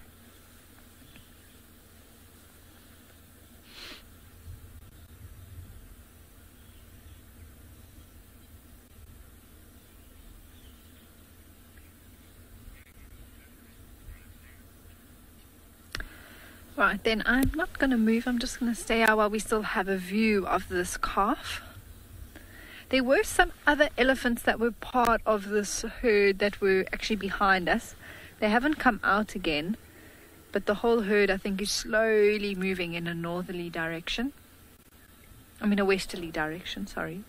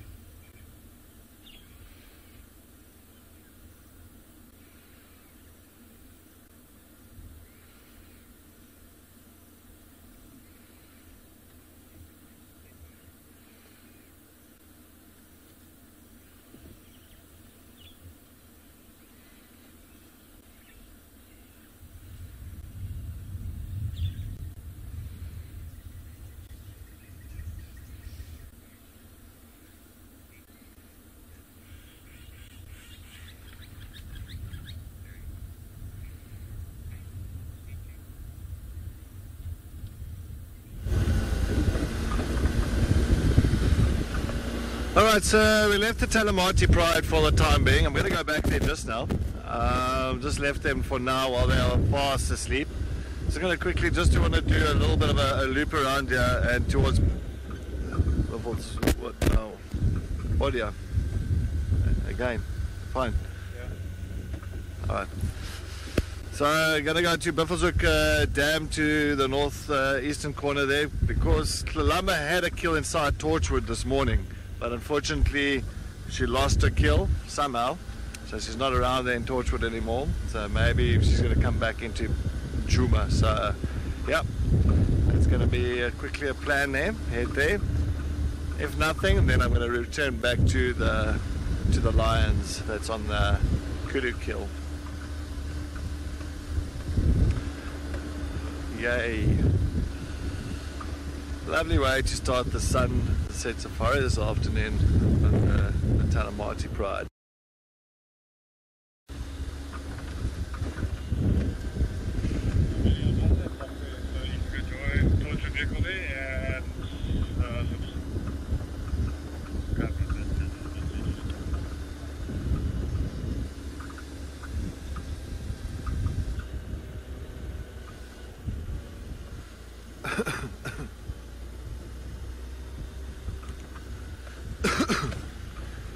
Franny J, will we keep those kudu ones for the tent? You know, Franny J, we'll just have to let nature take its course first. Let it get properly cleaned, you know, by the maggots and all those things, and then yeah, well, we'll see. We will see. Let's see if it's still around. You know, sometimes hyenas will grab that thing and run off with the entire skull somewhere, and it'll be gone.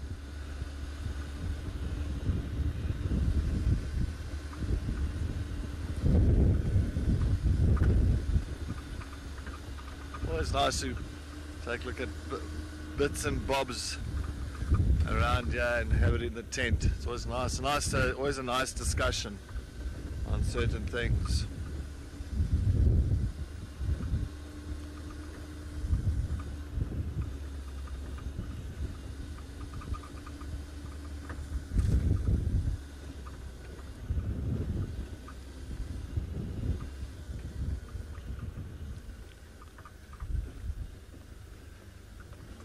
It's afternoon now, it's starting to become...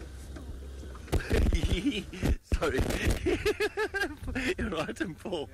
Yeah. There was a spider. There was a spider web with a spider. We didn't see it right till the end until I went through it. I just ducked. I think Paul got most of it. You're right. It's not there with you, huh? Yeah, I just ducked. Yeah.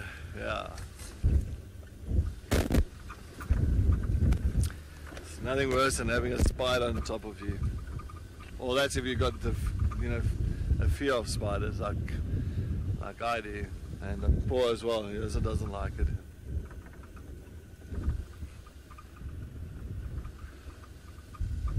Right, let's just slowly head into the direction of Buffelshoek Dam. Try and get there. Spend a little bit of time around there.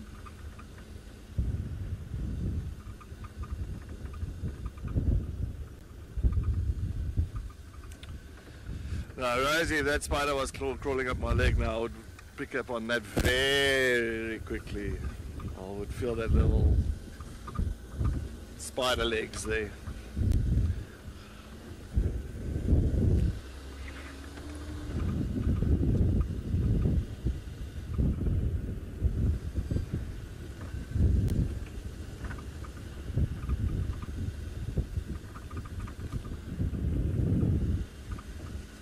Alright, let's come back to our urban clearing. There's another vehicle coming ahead of us. I think they want to...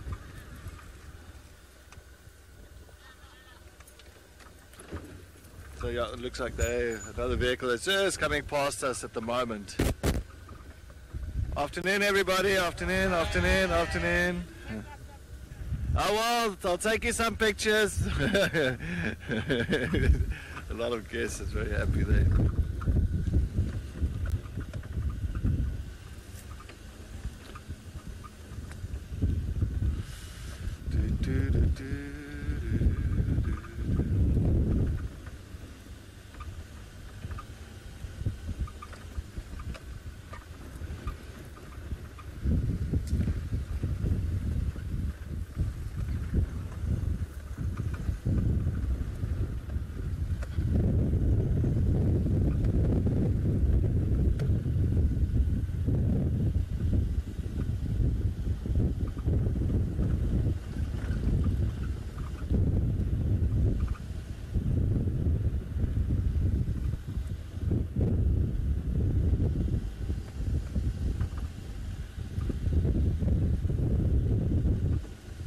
Always nice to come on this open clearing. There's so many nice marulas around here, and with these marulas, these marula trees, always try and take a look up in every single one of them.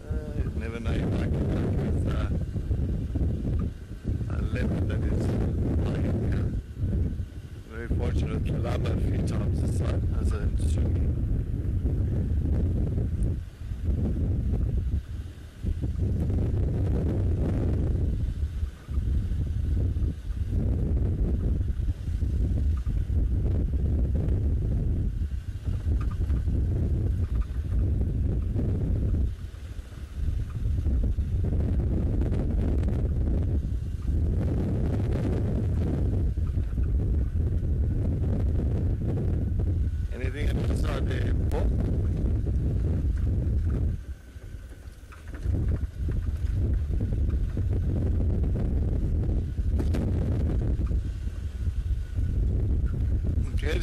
Let's see if we can get some leopard magic as well this afternoon. It'll be nice. It'll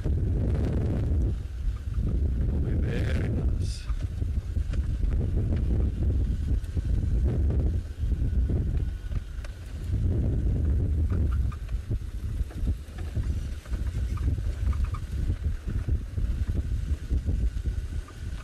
Alright, let's head over to Amy to see what's happening on her side.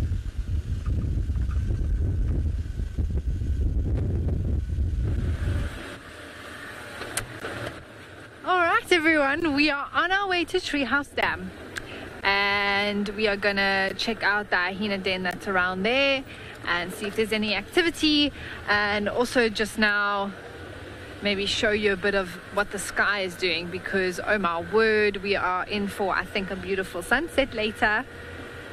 But I was just saying to Panda, this is the time that you want to be out in the bush after some sort of coldish rainy weather. And the sun has come out, and now it's cool.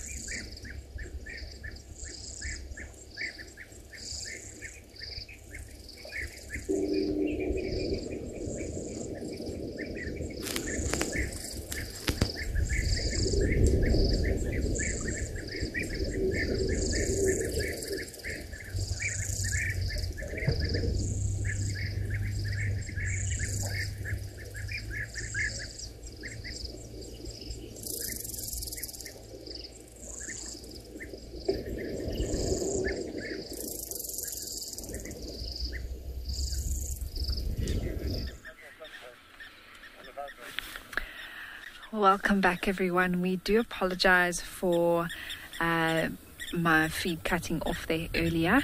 We just had some technical problems, but we are back and we have arrived at the Treehouse Dam to a absolutely beautiful scene here. We could not help but share it with you all.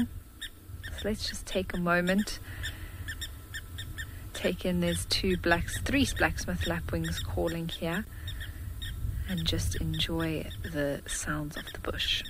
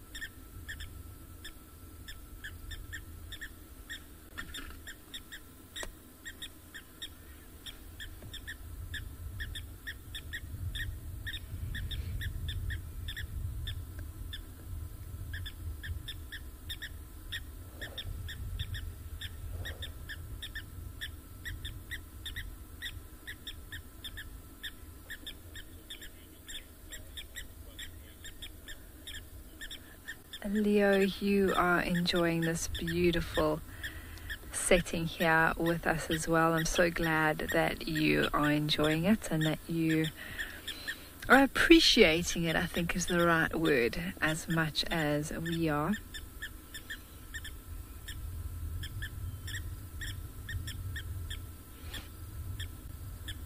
And often it's when you actually take a moment to sit, just take in, get out the binoculars, have a look around, that something may surprise you.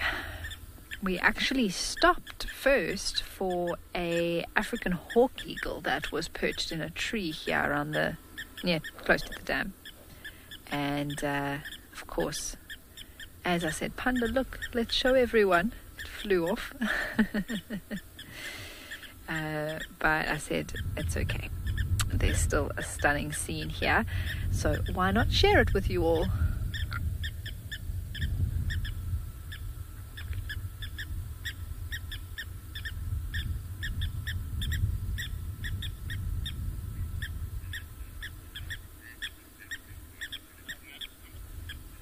Melissa, yes, indeed, there are 3 of them. We can show you them if you like.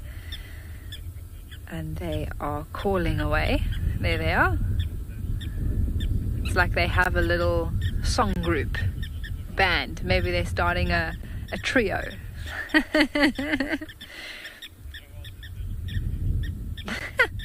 And every now and again one pops up when it does its chirping.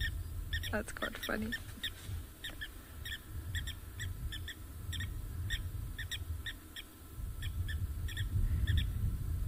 The Singing Lapwings, maybe that should be the name of their group, Panda. Oh, oh, beautiful. Oh, and they've landed right here for us.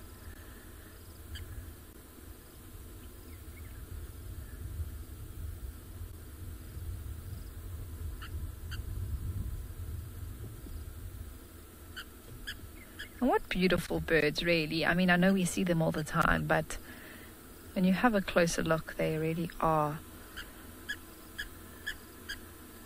beautiful, beautifully colored with black, white and grey. And the sunlight at the moment is just showing them off. Wow. They're putting on a performance for us, Panda. Private show.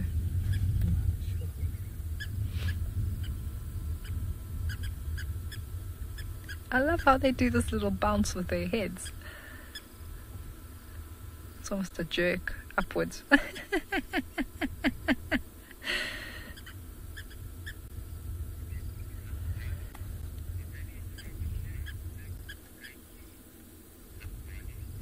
Pangwane, you are really enjoying the show. Thanks for the great scenes. It's a pleasure. It has been a wonderful show this afternoon. We've got a show within a show here.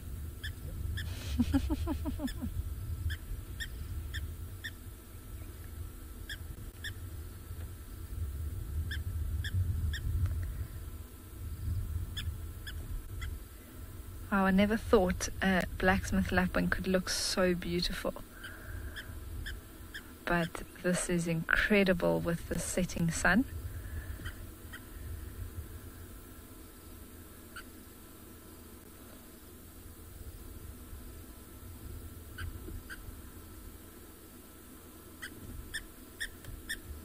Oh, and you can see the red eye now. That's something that we actually rarely get to notice because generally it all just looks dark. But look at the sun. Look how it's catching the eye.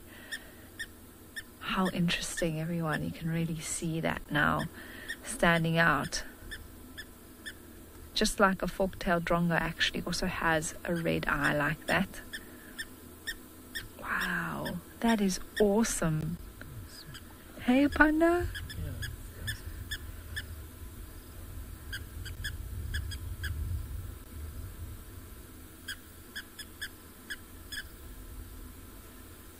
Oh, that one got something.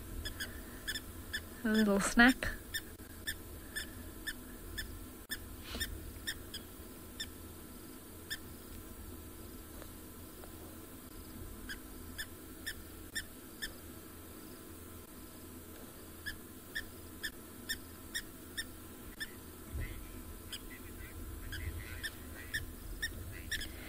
Sadie, yes, it is exactly like I was saying. It's not something that we often notice. You do see it in the bird book that they have a red eye, but because generally the light doesn't fall correctly to be able to see it, it just looks black, like the rest of its face. And because it's also quite a maroony deep red, it also blends in completely. And only when they face the light and when that light is at the right angle do we see that red eye.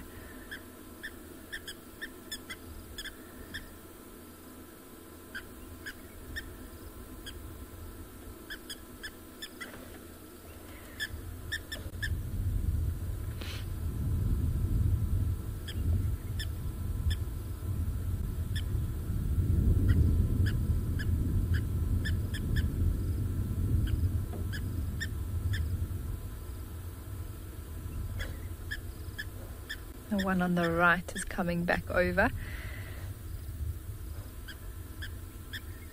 There we go.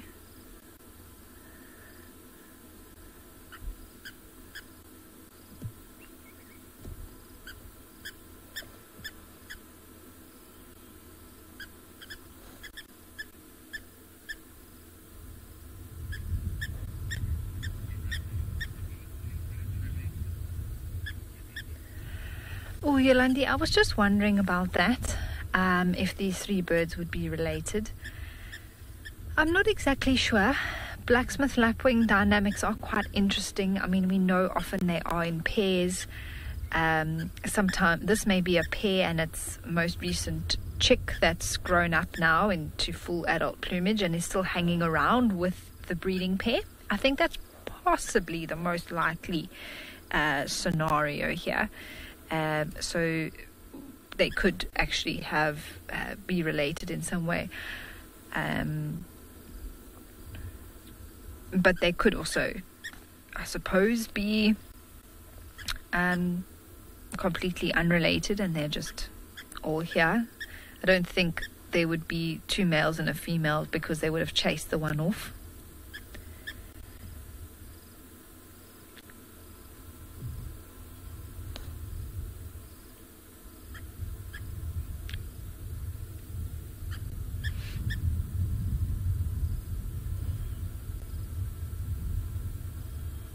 Now, when we arrived here, I said, you know, sometimes if you sit at a waterhole, things will come to you.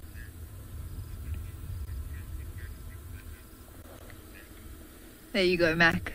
Thanks. It has been amazing, and this beautiful lighting is definitely helping make everything look incredible, hey Panda? It's just beautiful.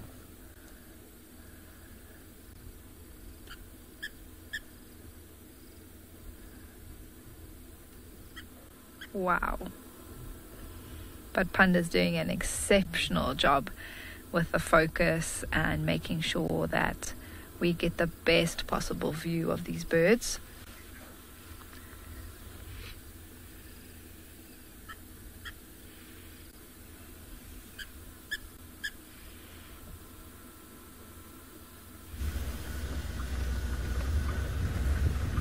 Thank you. I mean, nice having a blacksmith lapwings, or it's beautiful just to sit back there and enjoy their ways. And I think we are very fortunate that practically every single dam here on Djuma has got a pair of blacksmith lapwings that's hanging around.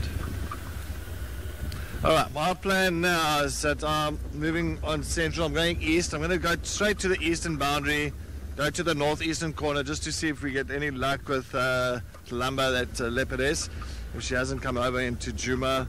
And then I'm going to head back to where the lions are. So we'll finish up that side. Hopefully by that time they will be a little bit more active, maybe feeding and doing their things, and maybe it would have attracted some hyenas by that time as well. Let's go and we're going to see that a little bit later on. Just going to quickly take a look around here.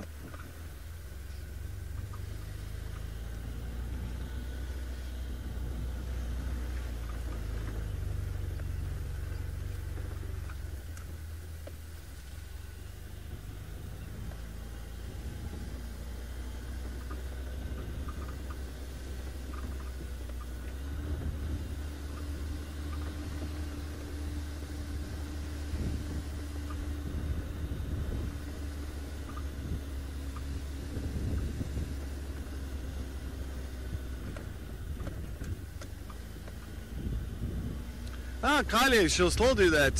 She'll still have multiple kills at one time. All leopards do that. So if there's an opportunity to grab something else, well, why not, you know? So it's not just Lalamba. It's all leopards. They all do that. So if they kill one thing and they see, oh, but there's maybe a little lamb or a calf of the mother that leopard has just killed, yeah, we'll go and grab that lamb as well if the possibility is there, you know, for sure.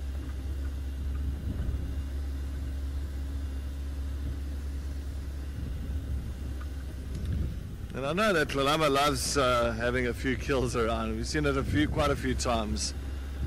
In one tree she'll have like the mother Dacre. I remember that time close to Treehouse. Yeah, you with me, yeah. Treehouse, close to Treehouse Town. We had the Dacre in the one tree, and then not too far in another marula tree there had the little Dacre. Yeah.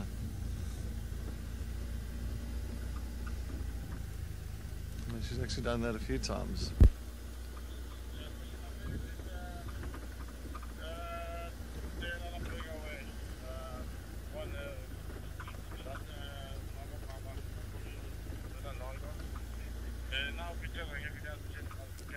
Oh.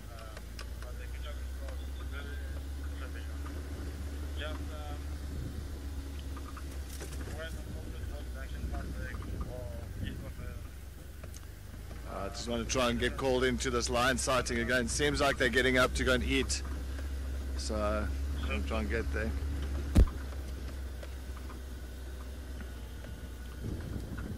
Matt, can I come and join you, or can I take a standby there?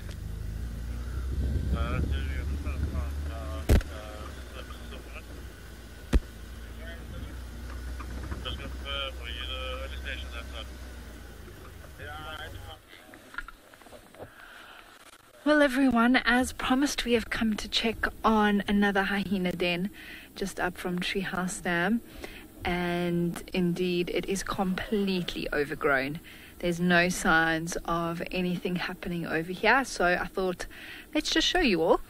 so that you can see that usually there's actually that termite mound had quite a bit of bare ground there where the hyenas move in and out, and because they haven't been here in a long time, the grass is just completely grown over there, so no signs of life around here at the moment. So in a few days or so we might come back and check again.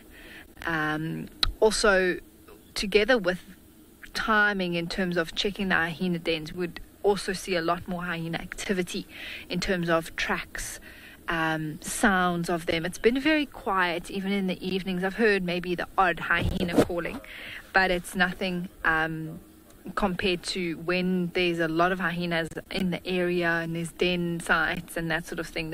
You just see tracks in the morning everywhere, especially leading to and from the dens. So at the moment there's really not a lot going on here. So I just wanted to share that with you all. We are going to keep on moving and head towards the last hyena den, which is a little bit further north from here. And hopefully after that we'll be able to enjoy a beautiful sunset with you all. I'm happy to hear that Cedric is heading back to the lions. That's wonderful.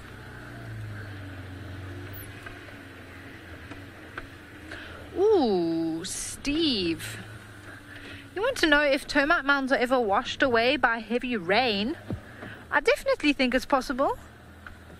You know, even though they are quite strong and sturdy and have the sort of very dense texture that can withstand quite a lot of weight, they are still, you know, majority made up of ground nonetheless. So I'm sure that with enough rain or even maybe a torrent of water that's flowing, it could wash them away. They're not indestructible.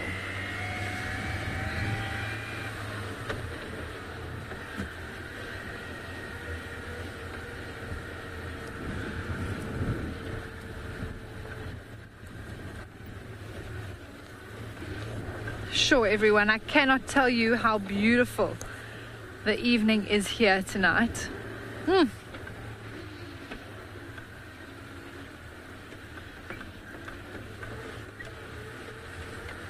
There's a crispness to the air. The sun is going down behind the last clouds. This is the time where you want to stop and set up your drinks table.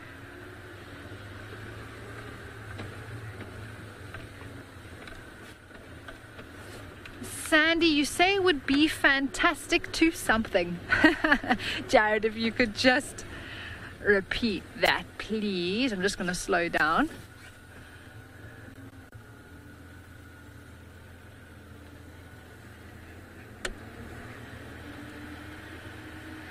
Oh, Sandy. It would be, wouldn't it? I was just saying to Panda, there's some beautiful marula trees that we've just driven past. And earlier, before the sun went behind the clouds, there was some golden light coming through. And I was like, just imagine a leopard on that branch. I am looking, Sandy, I promise. But yes, rosettes in this beautiful evening. We're here in the area where Hlalumba's been seen as well. A little bit more on the boundary. We came in that way. So I'm going to stick around in the area until the end of the show. And hopefully that will give us a chance. It seems she's coming out quite late, so the darker it is, maybe the better. Who knows? So I'm going to stick in the area and make sure that we give ourselves the best chance to maybe see, if not her, someone else.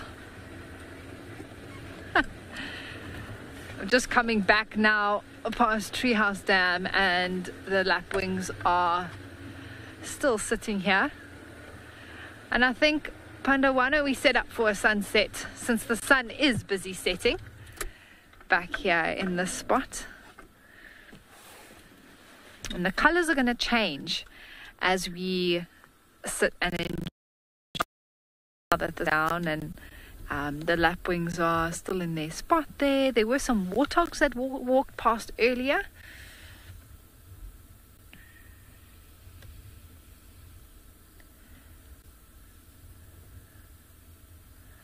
So that is also really, really cool. to know that there are animals around here at Treehouse Dam. So we don't know what might come out. It's a good opportunity now. I'm just want to hang around here at the dam because it is a time sometimes that something might pop out to surprise us. We're in a good spot and there is a beautiful view, so why not enjoy it?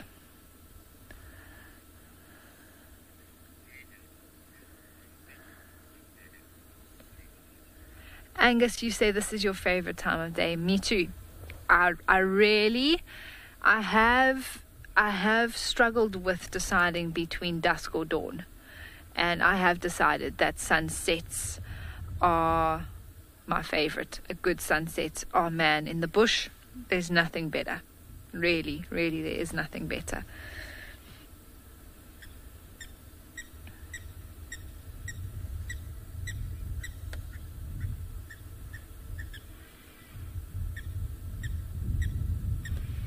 And the sky's going to change quickly now. With the sun gone behind those clouds, we're going to see it sink further. There's a few rays of light there around, and I think it's going to turn quite orangey pink.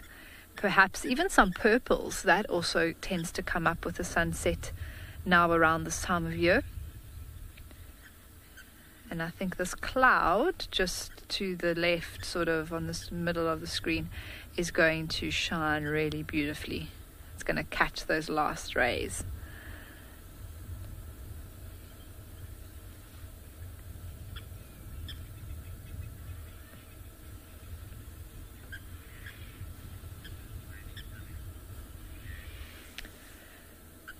Yes, prairie dog, it is stunning indeed.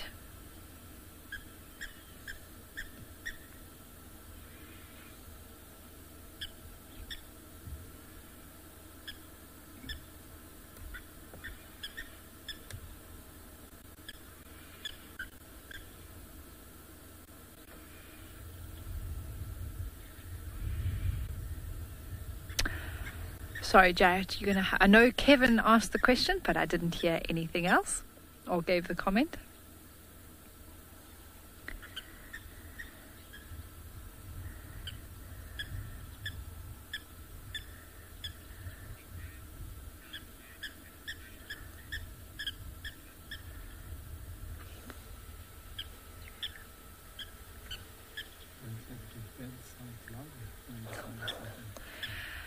Kevin, you want to know if birds sound louder when the sun is setting.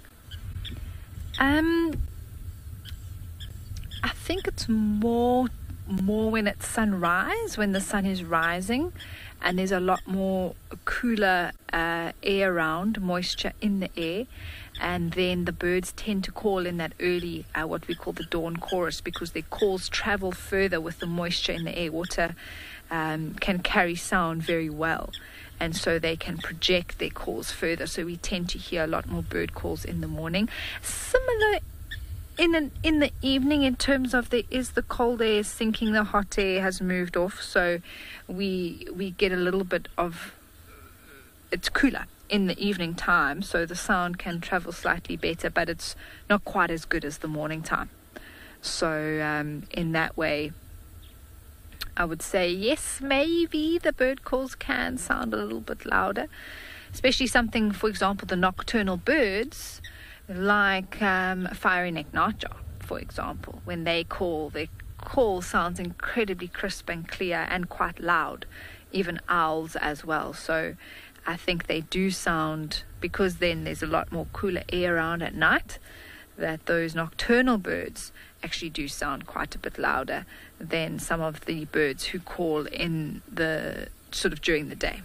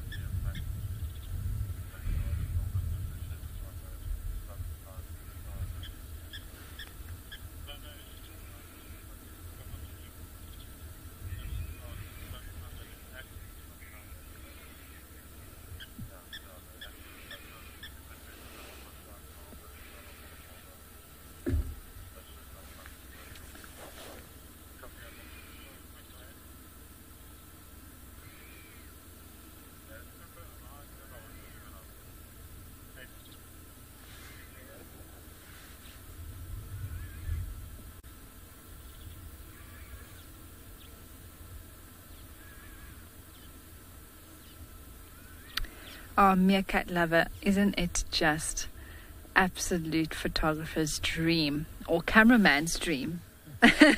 Panda's smiling.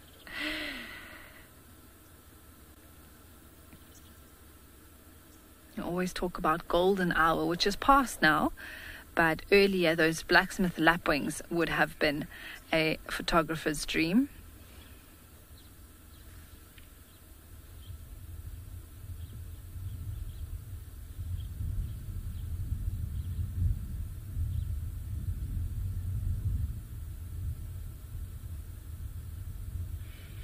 Oh, Lau. Hello, you say, enjoying your virtual sundowner with me, Amy.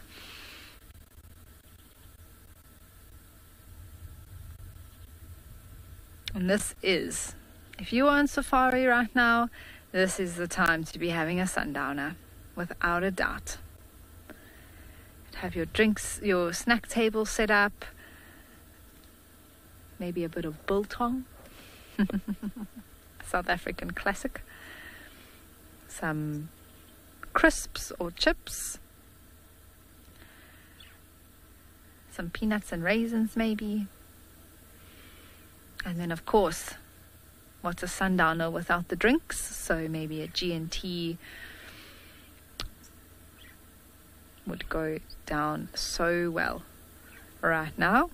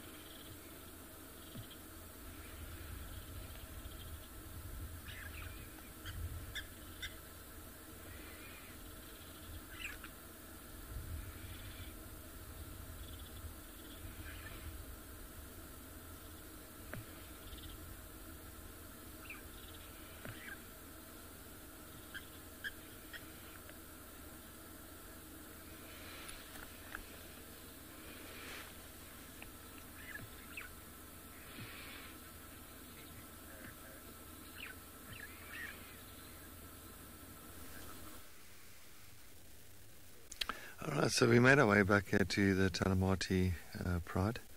As you can see, the older female standing up and us just tucking into the kill, and then the younger male that's just so busy feeding here closest to us.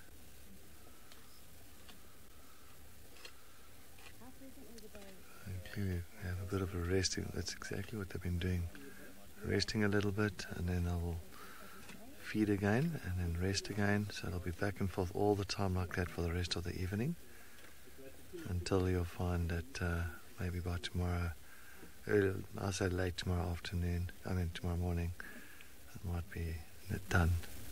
But there's still a lot of meat left. And the young female, the Talamati pride, is just also lying away from them, fast asleep. I think she's had her fair share this afternoon.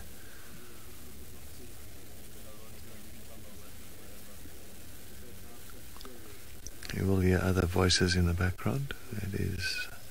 Here's another two vehicles that's joined us with a sighting.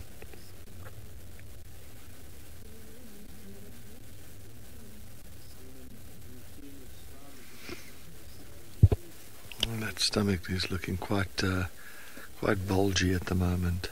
Doesn't look too pleasant. I don't think I want to be anywhere close to that stomach.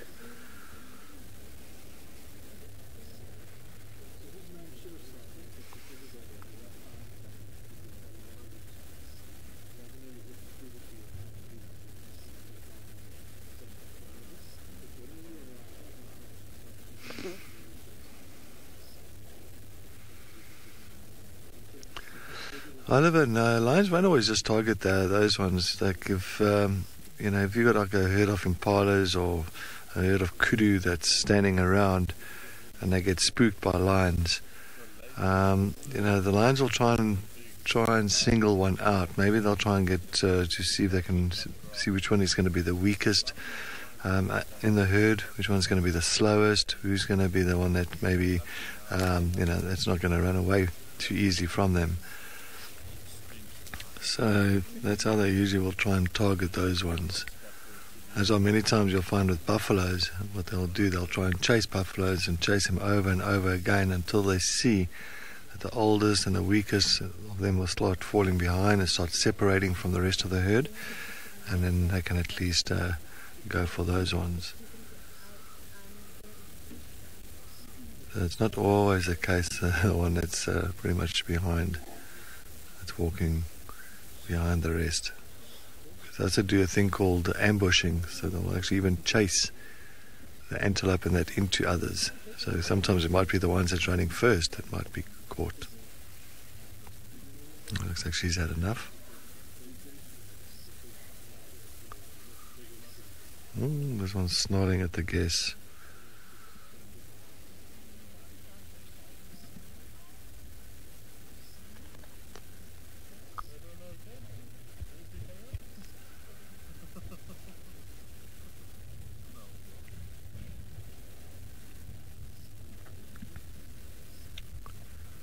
Looks like we just made it in time with the older female busy eating. Well, she's had enough. Maybe this male will continue.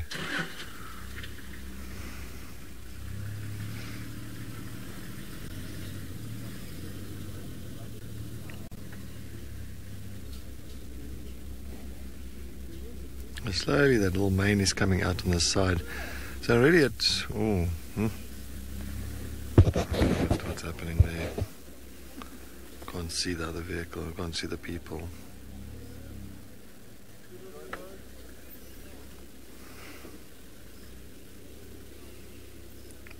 But his mane should have been coming out nicely. He should have had a little bit of a mohawk by now, little one. And a lot more chest hair and mane on the side of his cheek. But I think because they went through a very tough time for the last, say, 6-7 months. So a little bit undernourished at that time, so I think it's just...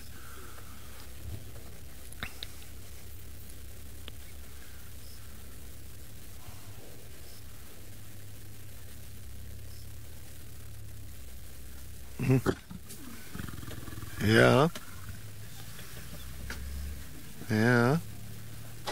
The young male is not happy with his vehicle that came here now.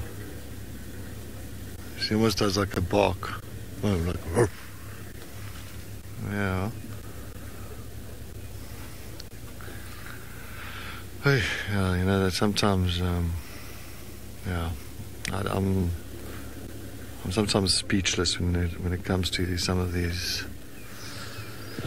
with these guys. So yeah, sometimes I don't say much, but anyway, I don't say much. I'll just sit back here as long as we got our position and we give them enough space.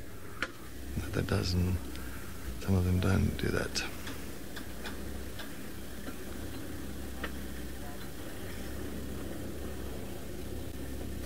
Can you see this female in front of you?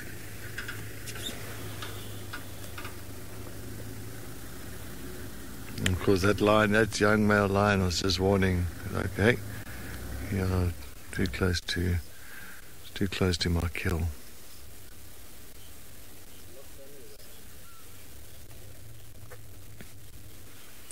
R.I.P. Okamuri. No, she was a little bit earlier on. You could actually hear that funny noises that's coming from her throat.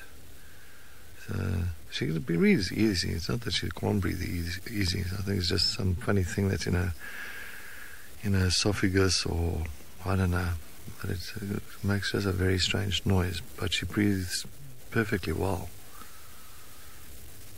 It just sounds like she snores every time when she lies flat.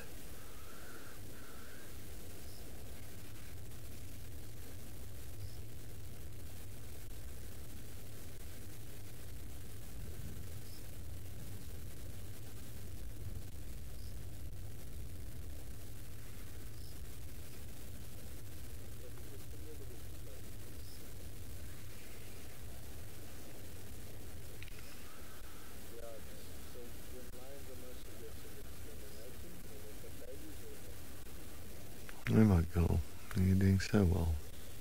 You're looking nice. And I think this female she's from 2016, if I'm not mistaken. So she's around about 8 years old. She's about 8 years old. I might be wrong on that.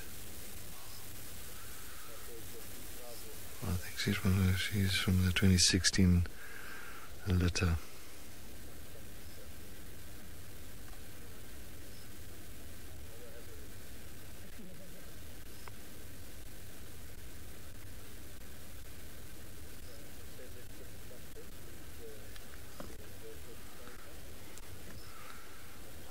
See, she's just, but I'm hoping that she'll get up very soon. But with that noise, and I think with the smell that's going around at the moment from this kill, it's funny that it hasn't really attracted any hyenas as of yet. Just trying to see if we get any characters from the Juma clan coming in here tonight. I think tomorrow morning we will come here first thing to come and take a look what has played out during the night time.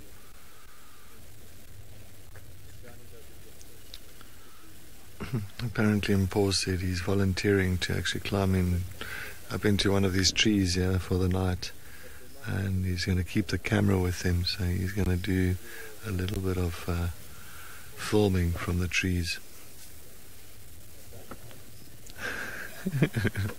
I can just imagine. Look clearly that this young male is feeling a little bit more relaxed now to come back to the kill.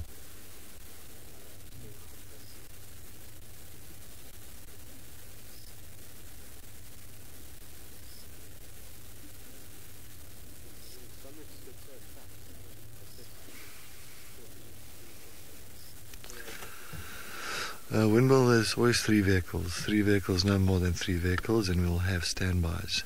So here in the Sabi Sands, that's how we work throughout the entire Sabi Sands. 3 vehicles in a sighting, and then he'll take standby. So when the first vehicle pulls out of the sighting, that first standby will then make his way in as the 3rd vehicle on a rotation basis.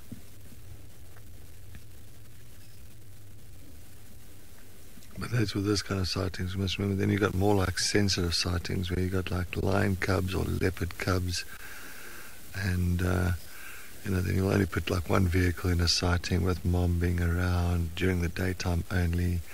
There's a lot of etiquette behind this, and eventually we're very fortunate to see very relaxed lions, very relaxed leopards. That's why they're all very calm with the vehicles, or except this young male, because as soon as you do overstep that little boundary, they're going to get a bit of a warning there. And clearly he gave the other vehicle a good old warning. I think some of the guests have to change their underwear.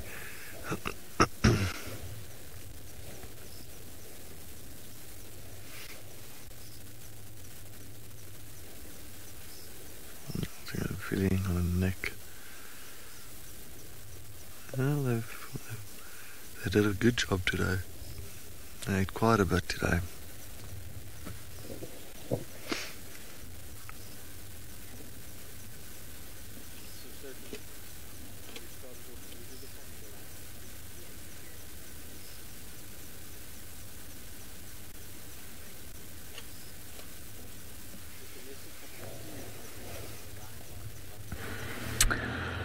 Some exciting action there, everybody. Oh my goodness, wow. Well, we are just leaving the last hyena den now, and still no signs of anything. In fact, there had been absolutely no vehicle tracks on this road for a while, you could see.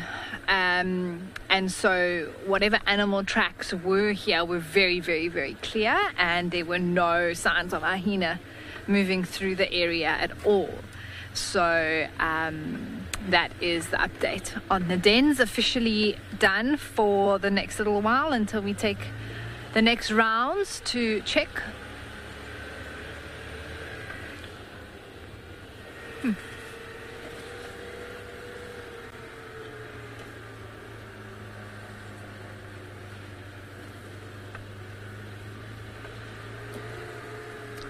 And so, like we've said before, this is the time now where maybe some rosettes might come into the picture. So I'm just driving really slowly down this road, up this road actually. I'm checking, I'm also listening out on the radio if there's any reports, but it's always exciting to think of what the last little bit of the show is going to hold for us.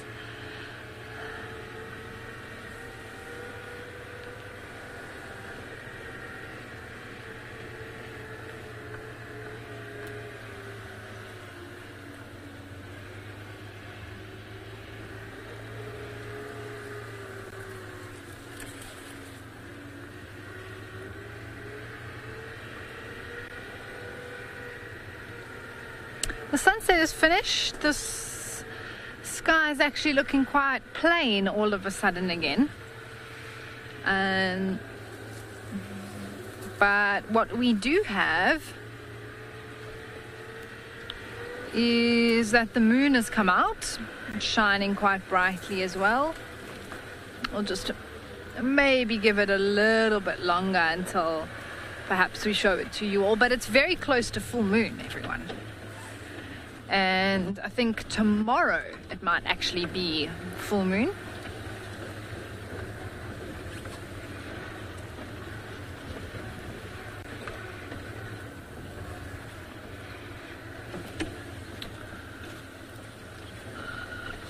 Well, everyone, what an exciting sighting with those lions. Oh my goodness.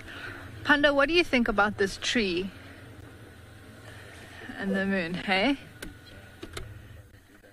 I'm bringing out my artistic side here. Just give us a second, everybody. Panda's just going to set up and show off his super camera skills.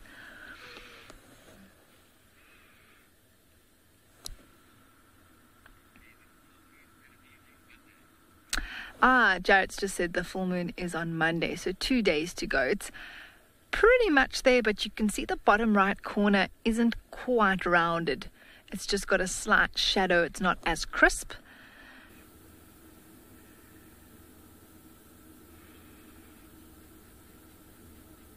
I promise I don't always look at the sky this much in a drive, but today has been the first sunset we've had in a while, I think, as well, with all the clouds and actually being able to see the moon. So I think that's why it's capturing my attention today. But have a look at that, everyone. Isn't that just incredible?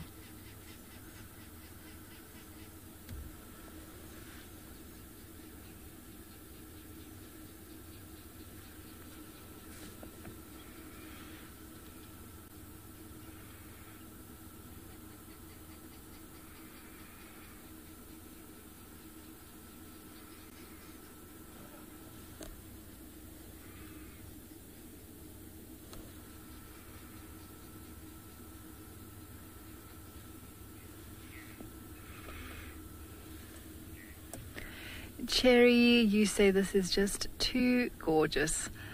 Absolutely, Cherry. It is fantastic. Really. Like I say, I actually haven't seen the moon for a while, so we're taking some time to just appreciate it.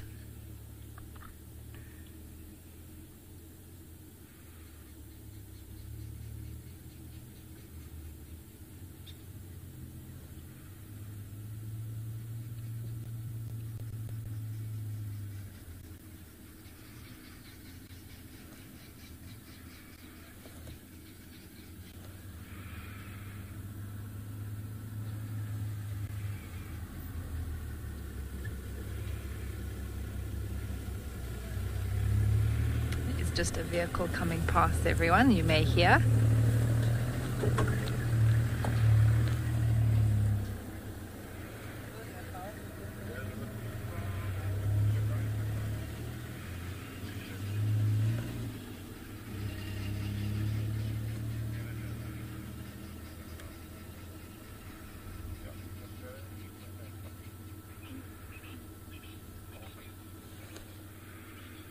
And I always love a dead tree.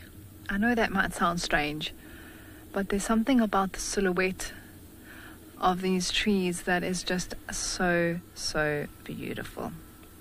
All right, well, while we sit and continue to enjoy the moon, you are going to head back over to the lines with Cedric.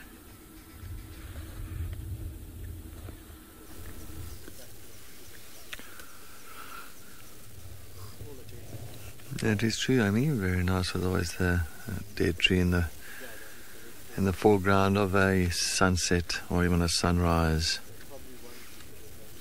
Look at this young male. He's still enjoying all the bits here around on this kudu carcass. But I still think this must have been a spectacular takedown on this kudu. To see this unfolding and happening. I know I feel sorry for the kudu. I mean, it is quite sad, but it's also food for lions. But just to see the entire hunt and takedown, it must have been something quite amazing. Oof, look at the power. Sheesh, drag that. You know how heavy that carcass is.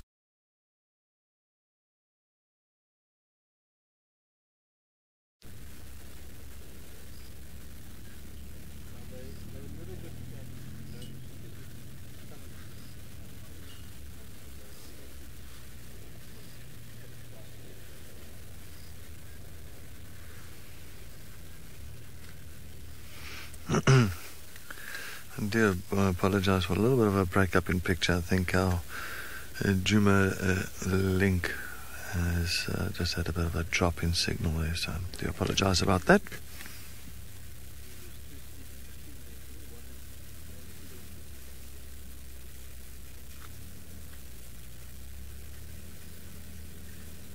And definitely tomorrow morning, this will be a perfect place to start our sunrise safari.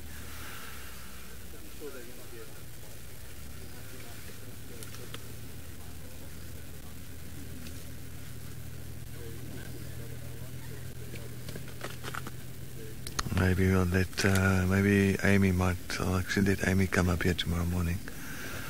See if she can get into this area tomorrow first thing. And try and follow up on this.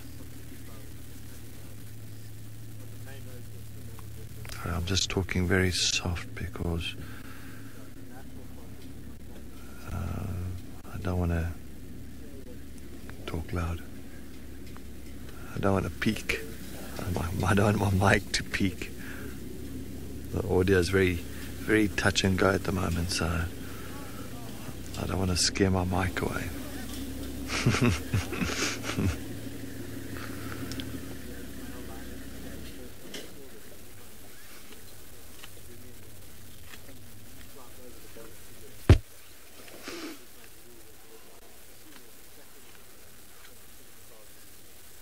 Yeah, and that's a nice thing about the morning. That's just a nice thing. So when you get here in the morning, you don't know what's played out during the night time.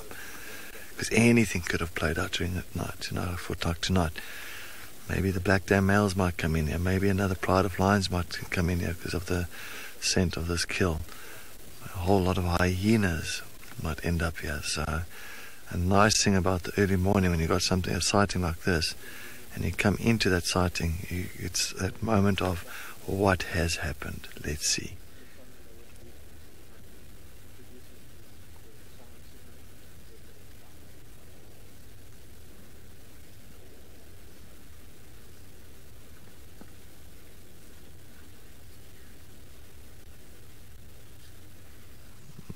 No, not at all, Stacey. It's only really the leopard that plucked the fur of its kill. The lions, they pretty much devour everything. They go through the hide, they'll eat the hide. That's why many times you'll find even the lions will kind of cough up fur balls, and it like gathers up, and then they'll just cough it up and try and get rid of it that way.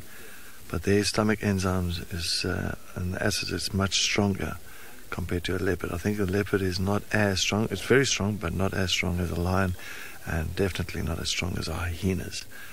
A hyena's got one of the strongest stomach enzymes where it breaks down bone and fur and everything.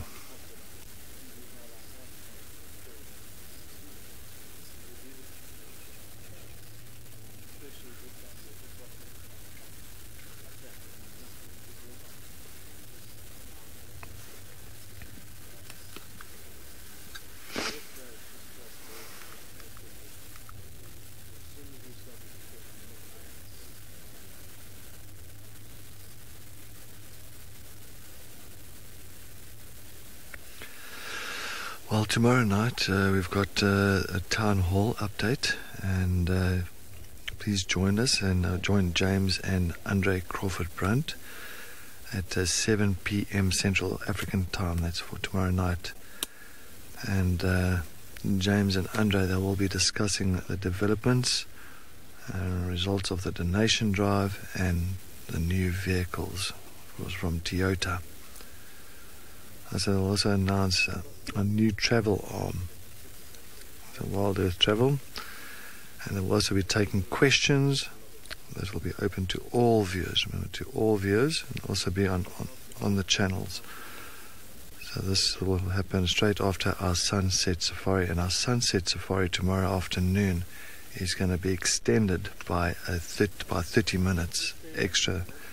So our sunset safari will be from 3:30 to 7 o'clock p.m. and it will be followed straight after the sunset safari. It'll be followed by the town hall chat by James and Andre. So make sure that you do join us for that.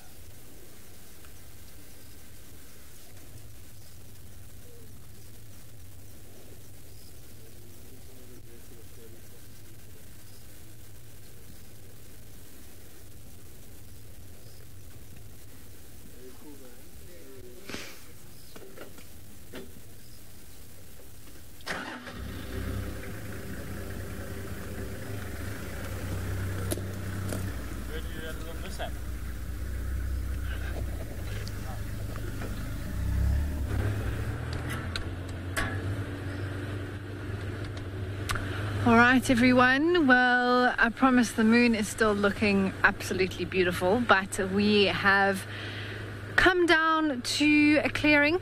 I just wanted to check it out before we come to the end of the drive, and then I did a turn and I'm taking one of the main leopard highway roads called Zoe slowly back up towards the north. So this is where there were tracks of tortoise pan this morning. So I'm just driving slowly. I've switched on my lights around the car and I'm just taking it easy here with Panda, and we're both on the lookout to see if we can see some rosettes for the end of the show. There's been no other reports that I'm aware of, so it would be being in the right place at the right time. But it can happen.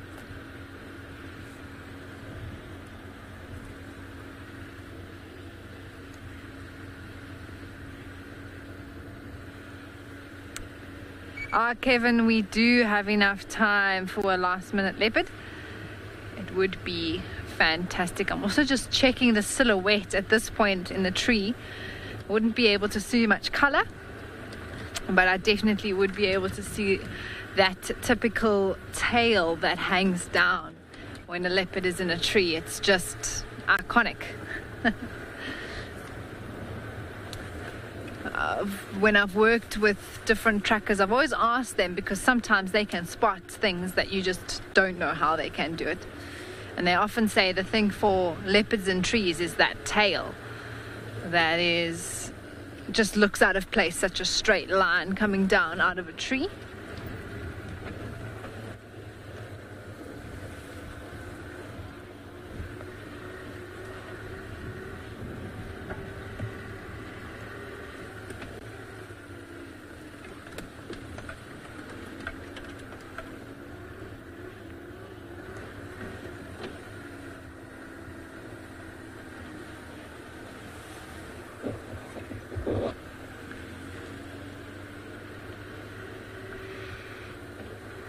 Had a bit of spider web catch my face there.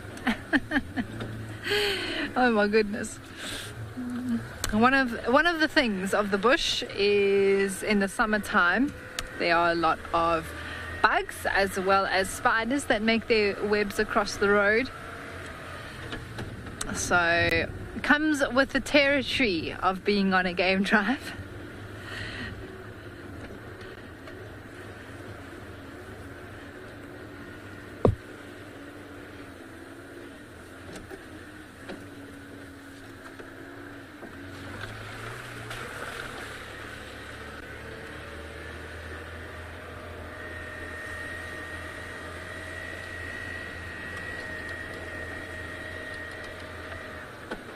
Ooh, Lwazi, you're excited to see what Sunday Fun Day brings? I'm always keen for a Sunday Fun Day. It's always a lot of fun. But absolutely, Lwazi, it's a new day, it's new possibilities. I am very keen to go follow up on the lions tomorrow morning and see what that sighting's all about.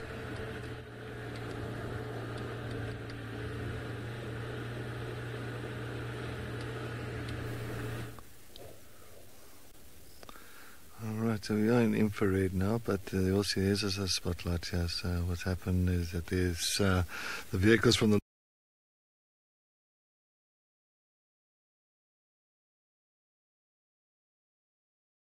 the spotlight off the ground, or the light, not the spotlight itself, but the light off the ground, and so that these air guests can take some photos in it. And it doesn't really bother animals that much, especially your nocturnal animals. So like your night animals, lions, leopards, hyenas and that, they can really kind of try and regulate the light flow.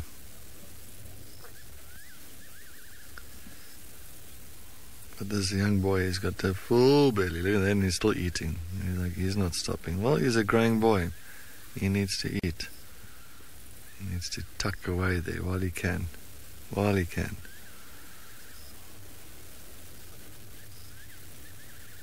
So he's trying to figure out where's the best spot.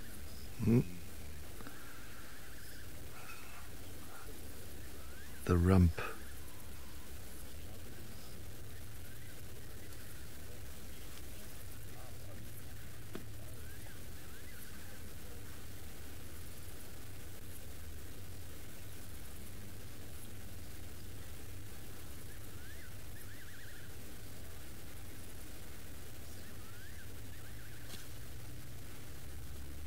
General time limits, it depends on how busy the sighting is, and it depends on how sensitive the sighting is. So if it's a busy sighting, if you've got a lot of standbys, yes, and then there will be a time limit that we have to stay there and then pretty much leave the sighting for the next vehicle to come in.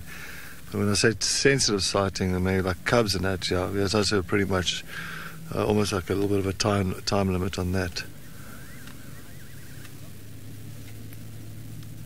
So it all depends, that's why I say you have to, the discretion of the guides and that, and you gotta, you don't want to go and shoot yourself in the foot and hog a sighting for a long time if there's a huge standby, a huge lineup for it, because one day you're going to be the one that's going to be in the standby, on standby for that sighting, and the guys are going to say, well, sorry, we're just going to stay longer. So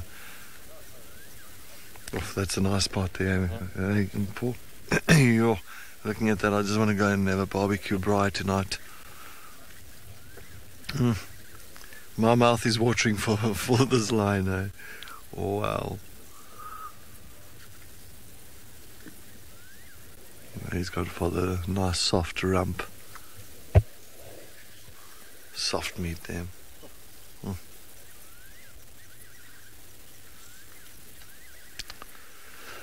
African sunset, yeah, I know. I think it's been fantastic. What a stint, and it's just still got a week and a half left, and it's just been amazing. I think Paul and myself, we've hit the jackpot of quite a few times here over the last few weeks. So I'm hoping it just continues. And this must continue like this.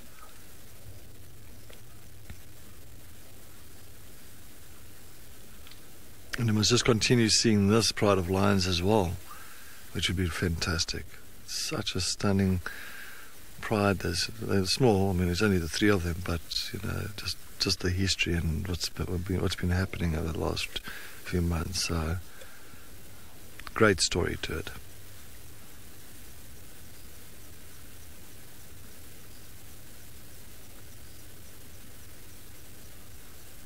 You can actually hear that female breathing again, making that funny noises.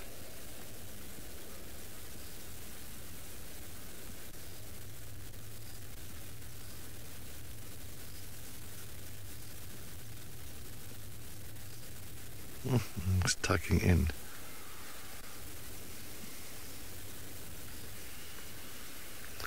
Jason, yeah, it's been a fantastic afternoon. Beautiful Saturday afternoon sunset safari, and we got Lunga this morning, got the lions tonight, a whole lot of elephants with Amy. So yes, it's been fantastic. I cannot wait to get out here tomorrow morning. I'm sure Amy cannot wait to get to this sighting tomorrow morning.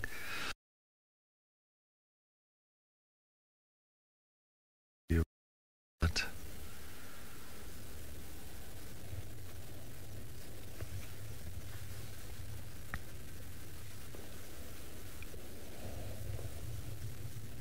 and hopefully we can track down old Tlalamba, that leopardess, tomorrow morning. It'll be nice. It'll be absolutely amazing if we can just find her and just get a proper confirmation that she's got suckle marks and all that. So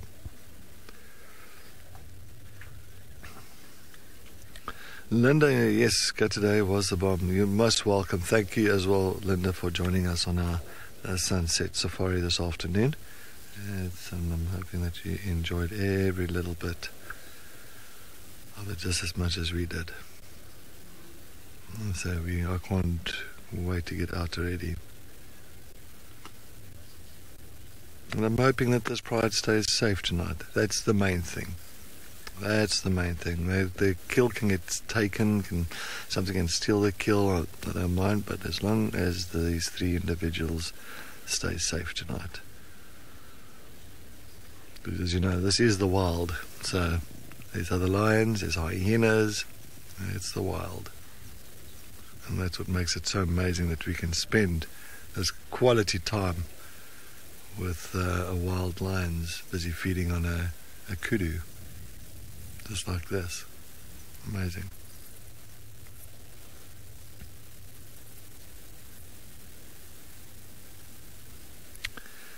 Well, we are coming to the end of the show now, and I just want to say thank you to everybody for all amazing comments and questions that you have sent through to us this afternoon. We do appreciate it. It always keeps us on our toes, and it's always nice to answer as many as we can. But please make sure that you do join us again tomorrow morning on our sunrise safari. I'm hoping it's going to be a beautiful Sunday morning weather-wise. It better be. I think it is. They say it's sunny tomorrow. Yeah, I think so. But yeah, please join us at 6 a.m. Central African time for our sunrise safari to see what else we can find for everybody. But yeah, from these lines from Muscles and Paul and myself and the rest of the WildEarth crew, have a lovely evening further, and we shall see you in the morning.